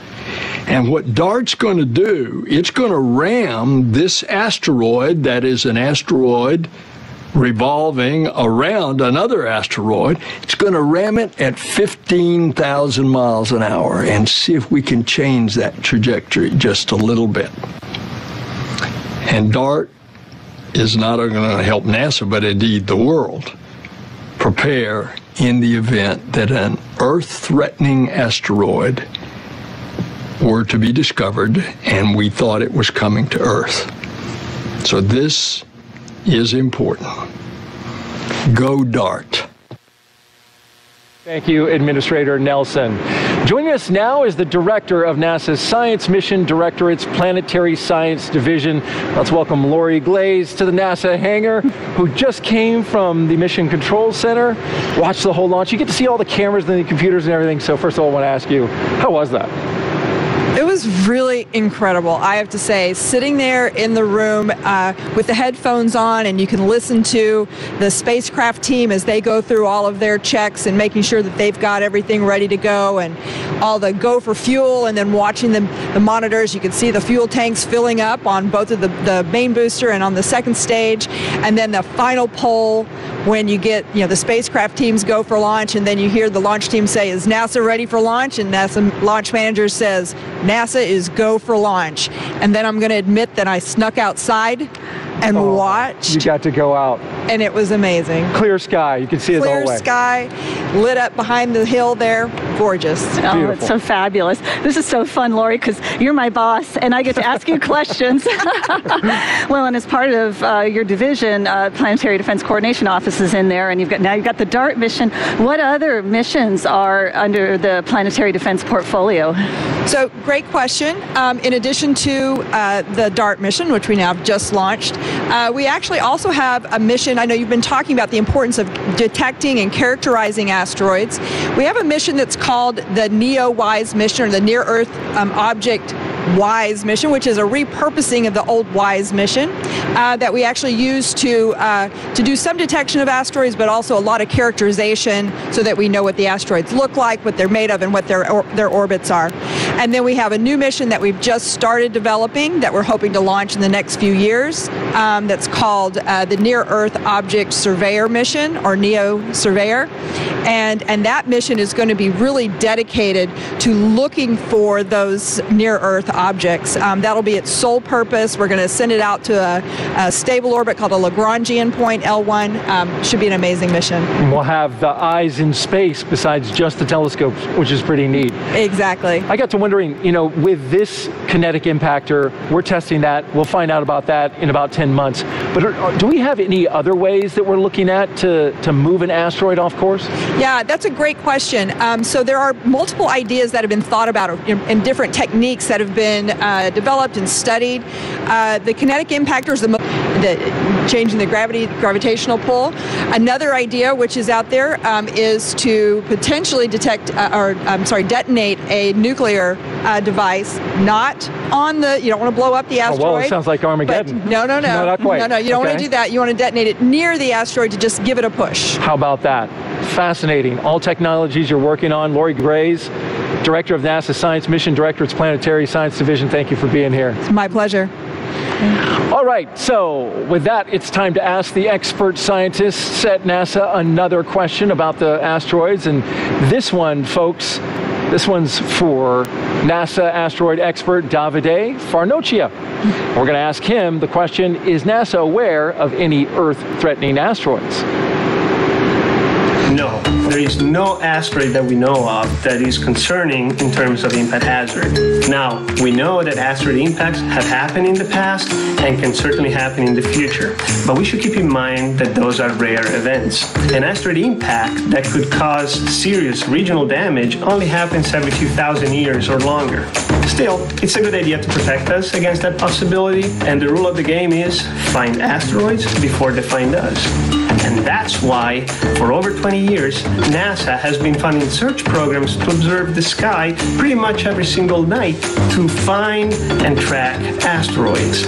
And we've been doing a pretty good job at that. So far, we've discovered more than 1 million asteroids, including 95% of the asteroids that are greater than 1 kilometer and that could come close to the Earth. Once we discover an asteroid, we project its motion into the future to assess the possibility of an impact with Earth. We have a scale called Torino scale that helps us rank the risk coming from each asteroid. It goes from 0, which is lowest risk, to 10, which is highest risk. And the good news is that for all the asteroids that we've discovered so far, the Torino scale is 0, so lowest risk for the next 100 years.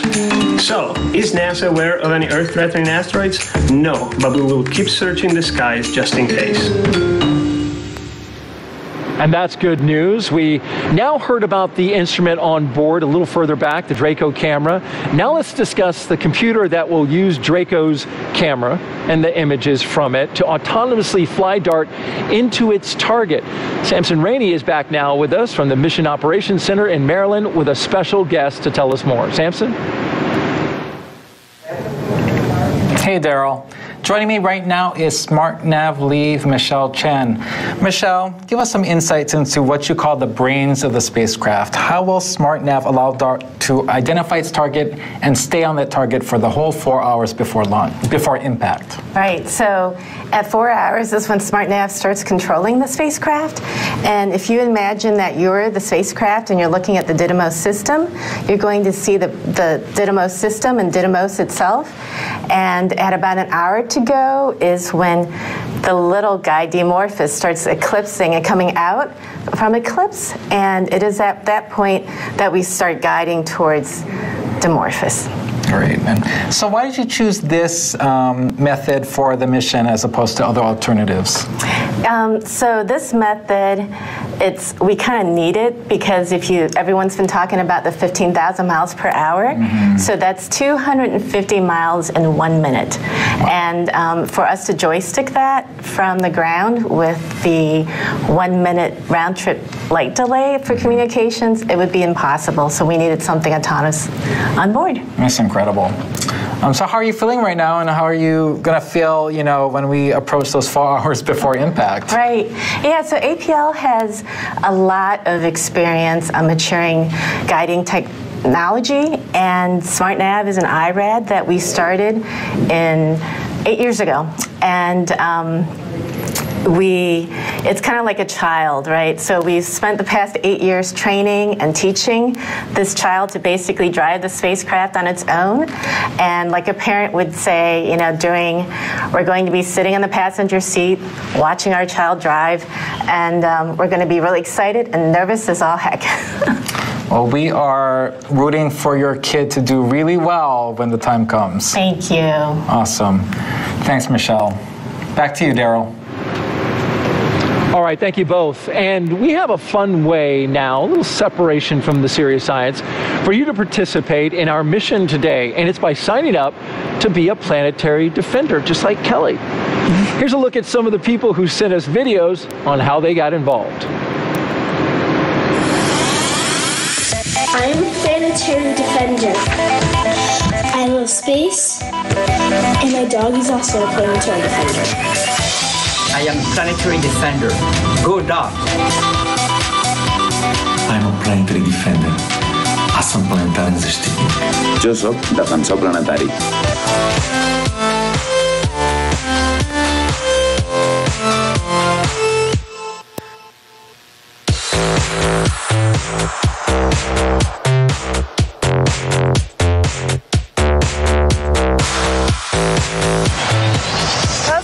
Siamo difensori planetari. Cosmo and I are planetary defenders. We're planetary defenders! I'm a planetary defender. Yeah! Love the kid with the rocket engines. That was great. Yeah. If you would like to participate in being a planetary defender, there's a website. We're going to put it up on the screen. It's at dart.jhupapl.edu/planetary-defender. Again, that's dart.jhupapl.edu/planetary-defender. And there's a 5-question quiz, and then if you do well, you'll receive a digital certificate so you can share it on social media or, hang it on your wall. So guess what? Daryl and Kelly took the quiz. You did. And we have our certificate. Look at that. Oh, yeah. I am officially declared a planetary defender on NASA's double asteroid redirection test. I am proud of you, Daryl. Thank you, Kelly. That means a lot. So, you took the quiz, right? And you passed. I'm glad to hear. That was kind of funny because I started working my way through the quiz, and I knew what the answer to the question was, but I wanted to make sure that I knew what they thought the answer to the question was, so I clicked on a hint, and a video of me popped up. So, and by the way, our planetary defense officer, Lindley Johnson, he also took it and he passed. That is great to hear. That is great to hear. I needed a hint. Oh, there's me. Telling me what's up.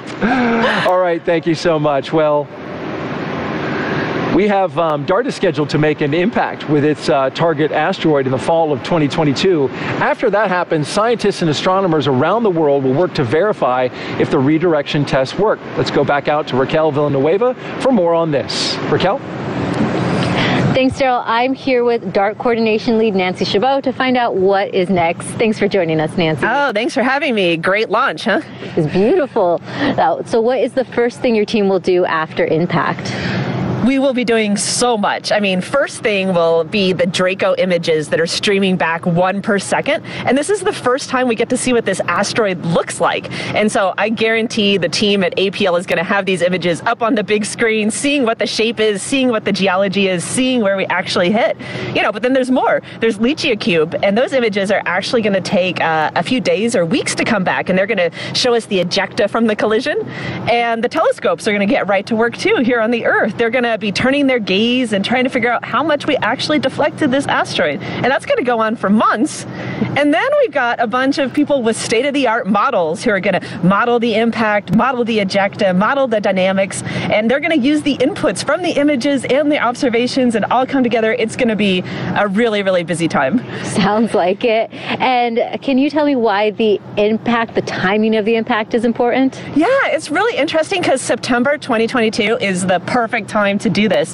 So Didymos and the Earth, they both go around the sun, right? But it actually takes about a little over 2 years for Didymos. So sometimes the Earth and Didymos are on like the opposite sides of the sun and really far away from each other. But in September 2022, it's actually minimized. They're going to be the closest that they are for 40 years. And that's going to let the telescopes here on the Earth get the best data possible of how much we deflected this asteroid. Wow. And scientists around the world, will they be able to confirm your results? Yeah, I mean, I'm actually super happy we've got scientists around the world on the DART team.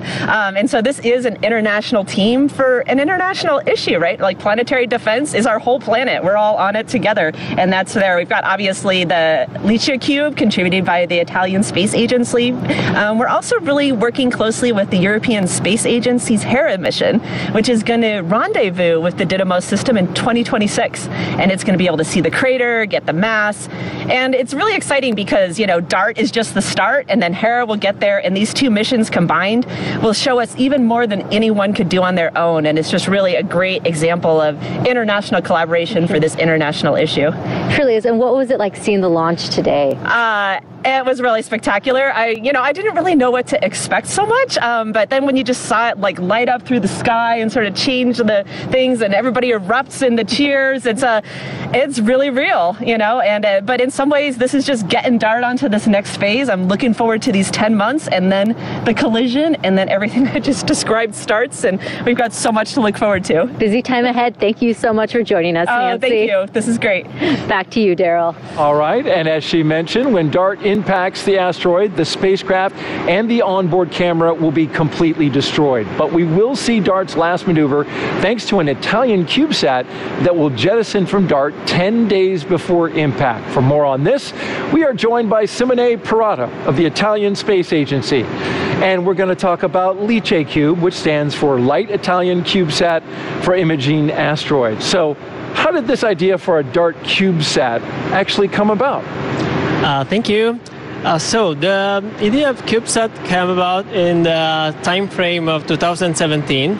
At the time, the Italian Space Agency was already running a project that is called Argo Moon, and there's a similar CubeSat that will fly on the Artemis 1 mission. So this CubeSat will provide important information and images of the launcher.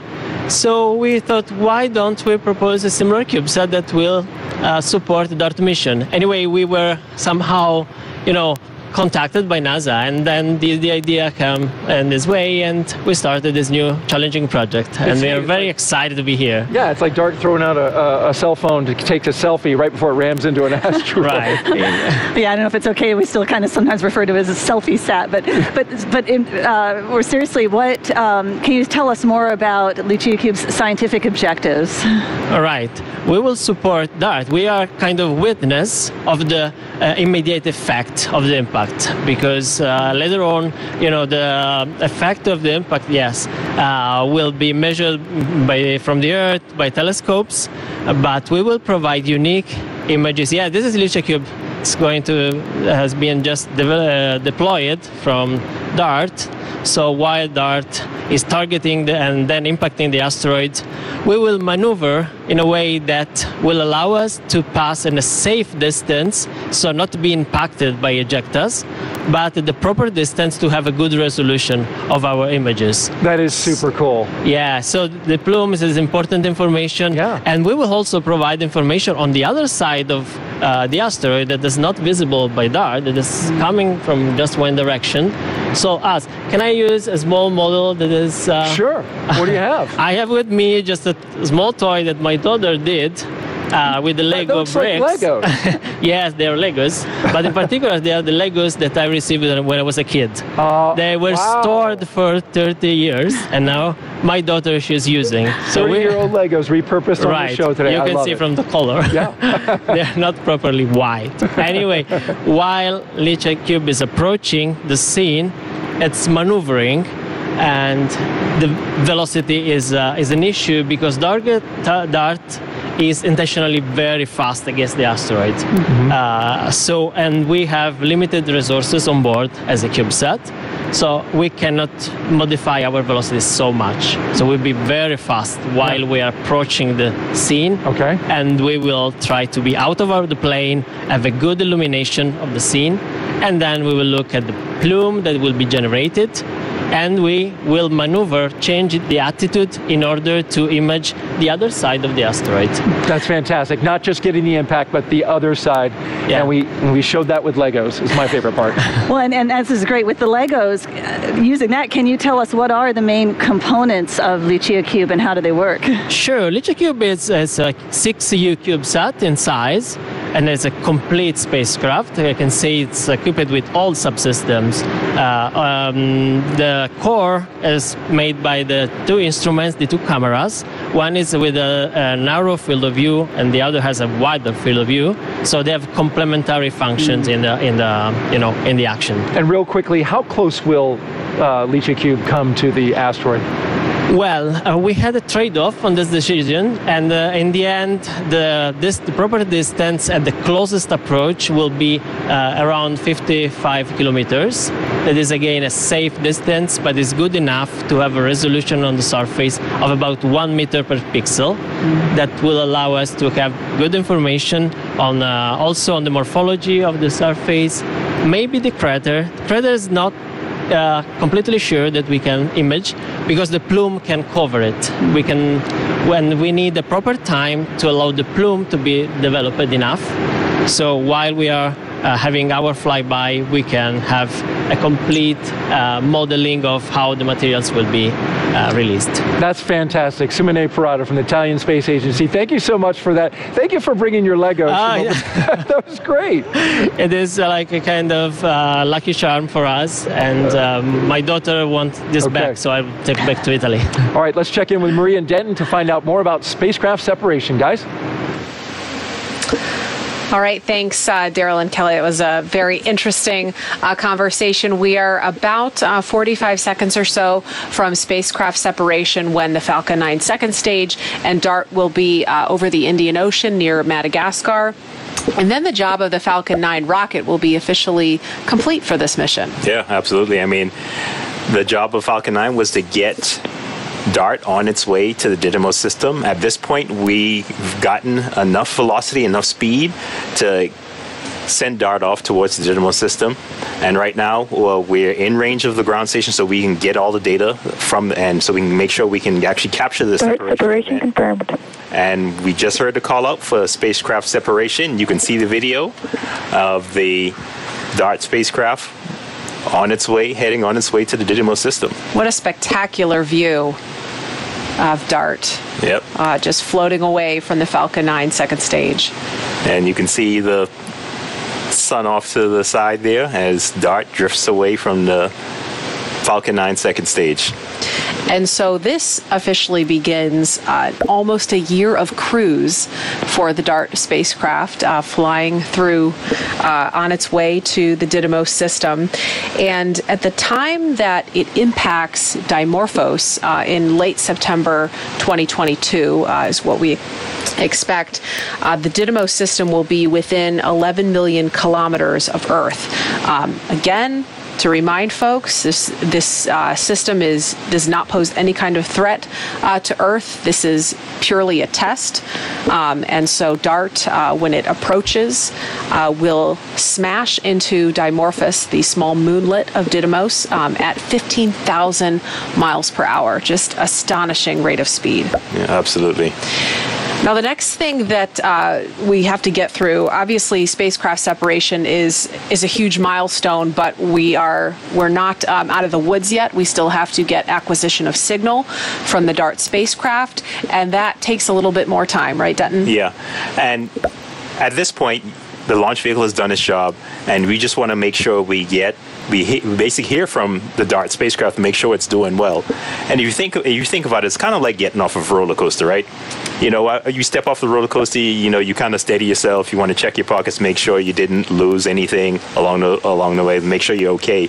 And that's basically what we're looking for from the DART spacecraft once it gets that acquisition of signal, because it's going to kind of go through its self-checks, make sure everything's okay, and then it's going to send word back to home basically saying, hey, I'm doing all right. And that's what we're looking for right now. And that's, I mean, because if we don't get that, then it's kind of all for nothing, right? You want to make sure that the spacecraft is doing well after it's gone, separated away from the launch vehicle. And you've got ground stations all over the planet that are looking for this signal from DART, and we'll be trying to start picking that up very soon. Right, and then sometimes it's not an exact, it's not exact, because sometimes the timing may vary. Once you get in range of certain ground stations, there could be weather kind of impacting that signal strength, etc. So there are various factors that come into play. So, but we're expecting to get it coming up in a few minutes, but hopefully we'll get that so we can get good word that DART is doing well. Okay, and so there's a range that we're expecting. Acquisition of signal could be as early as around T plus an hour and 7 minutes, so that's 9 or so minutes from now.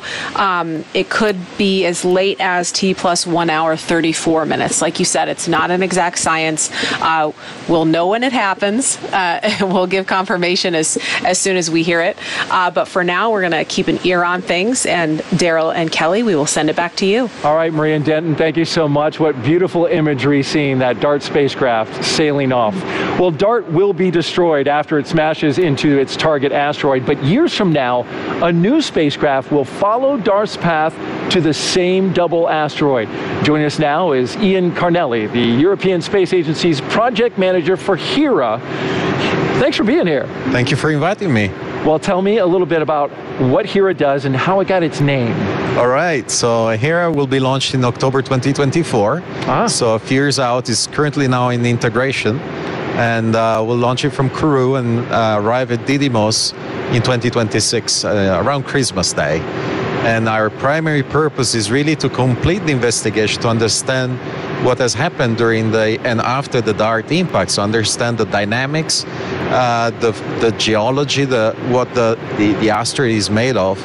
And the name is quite funny. Actually, we had an evening with the scientists, and we were thinking about names, and I only had a constraint from my boss saying we don't want acronyms for once.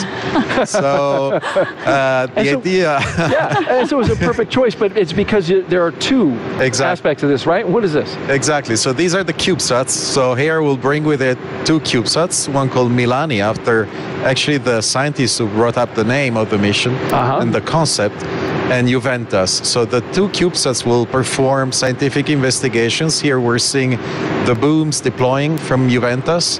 That's actually a low-frequency radar. What it does is actually like a X-ray. We'll want to understand what is the internal structure of the asteroid, to understand if there are voids or if it's a monolithic rock. How about that? Yeah, so imagine... Literally going into the crater that DART created? Exactly, that's the purpose. And so Hera comes after the goddess, the Greek goddess of marriage. And the idea being that despite being hit by DART, the two asteroids will stay together. So that was kind of the history behind the name. I love it.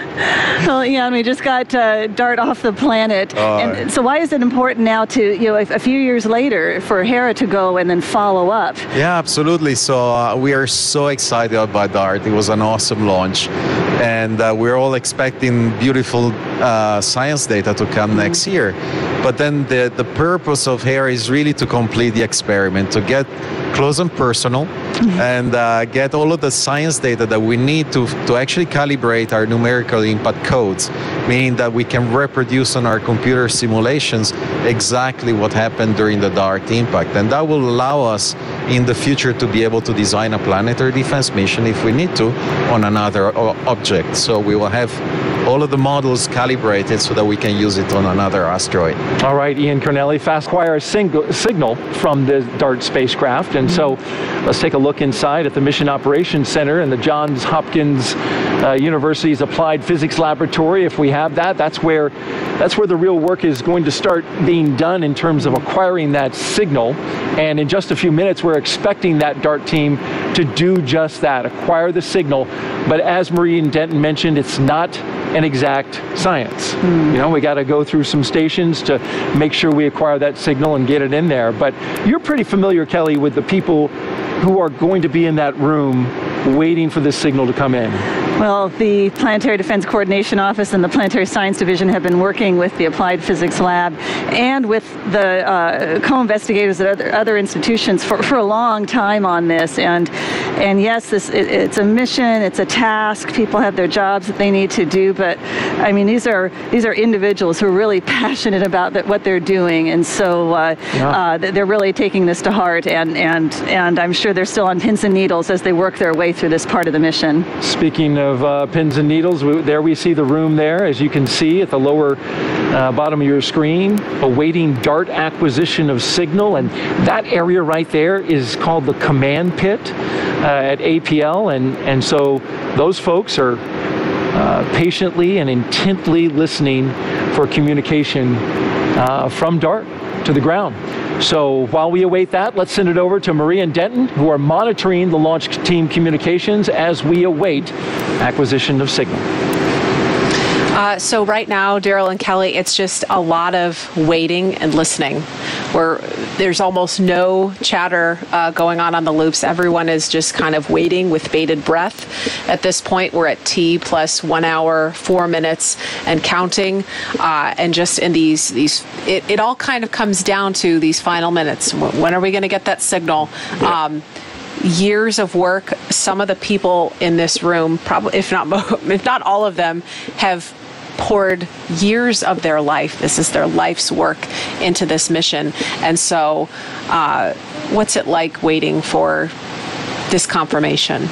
Yeah, and so, you know, having been on the launch vehicle side and sitting on console and working this, you know what, you've been working years to kind of get to this point. And as you mentioned, the spacecraft team has been dedicate most of their careers or you know, their life's work to these spacecraft. So, you know, getting through the launch, you know, you're like, great, we had a great launch, everything went successful, but you want to make sure you get that confirmation from the spacecraft. So it's a little excitement that we got through the launch, but it's a little nervousness as we say, okay, we want to make sure the spacecraft is doing okay. And so it's a mixture of excitement and nervousness at the same time. Yeah, and you know, you mentioned nervousness, and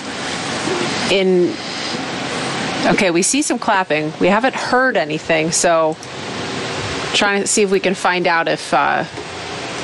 So we're waiting to get positive confirmation that we've actually have got signal from the DART spacecraft.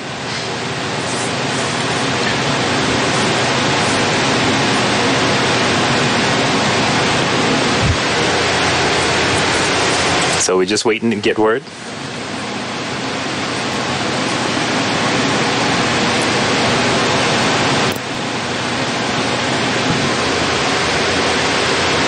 If you're just joining us, this is a live view of the Mission Operations Center at Johns Hopkins Applied Physics Laboratory in Laurel, Maryland. This is where the spacecraft team is waiting to receive confirmation of acquisition of signal from the DART spacecraft, currently on its way to the Didymos asteroid system, where we expect it will impact the moonlet Dimorphos in late September of next year.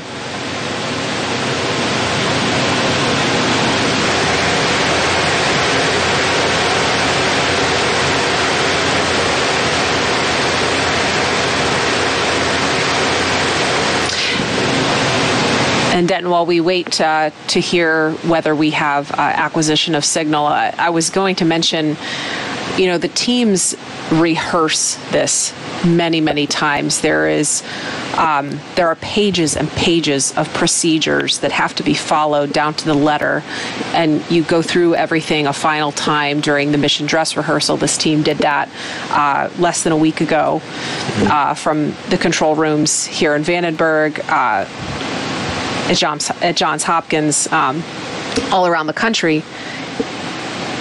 And this is the one thing that you can't really predict. You don't really know when it's going to happen. Right.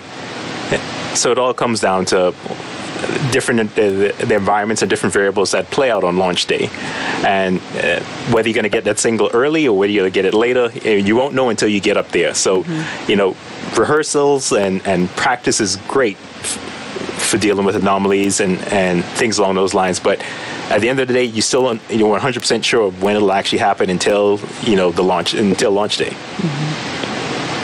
And so at this point, we are officially inside that window when we think we could get acquisition of signal. So it could happen at any moment. Right.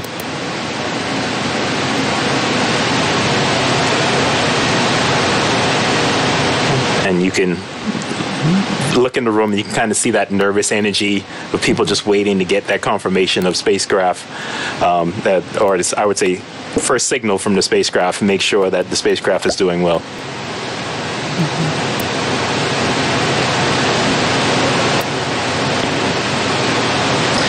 And then after that signal is acquired, there's even more to be done. That's a huge moment of celebration, sigh of relief, but there's still a lot of work to be done on the other side of that. Absolutely. So that's when the DART team, the spacecraft team, that's when their work really begins. The launch vehicle team pretty much did all their work kind of leading up to spacecraft separation. Now it's time for the DART team to kind of really moving forward on the operational side of their mission at this point, because you know they spent years developing the technology, building the spacecraft, and now since we've had a successful launch, the operational side of their mission really begins.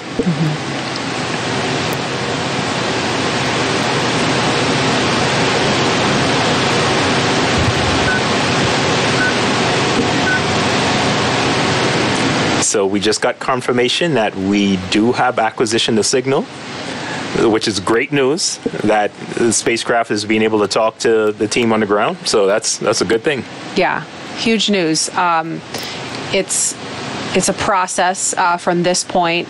The solar arrays on DART will still have to unfurl. That process does not begin until about T plus 1 hour and 42 minutes. So that's still quite a ways away. And that process, once the first one begins to unfurl, that happens very gradually. And then it's almost an hour before the second one is fully unfurled. And the span of those stretches fully out into space, each one reaching almost 30 feet in either direction. And they are... Okay, and just to finish that thought, they are 3 times more powerful than standard solar arrays. We've just heard that NASA launch manager Tim Dunn is standing by with Daryl and Kelly to speak to them about the success so far in the DART mission, now that we have confirmation of acquisition of signal. So Daryl and Kelly, Denton and I will sign off from here, and we will send it back to you. All right, thank you, Marie and Denton. Great job out there, and congratulations is in order for Launch Services Program. Tim Dunn joining us here on set. Just popped in, fresh from the control room. Yes.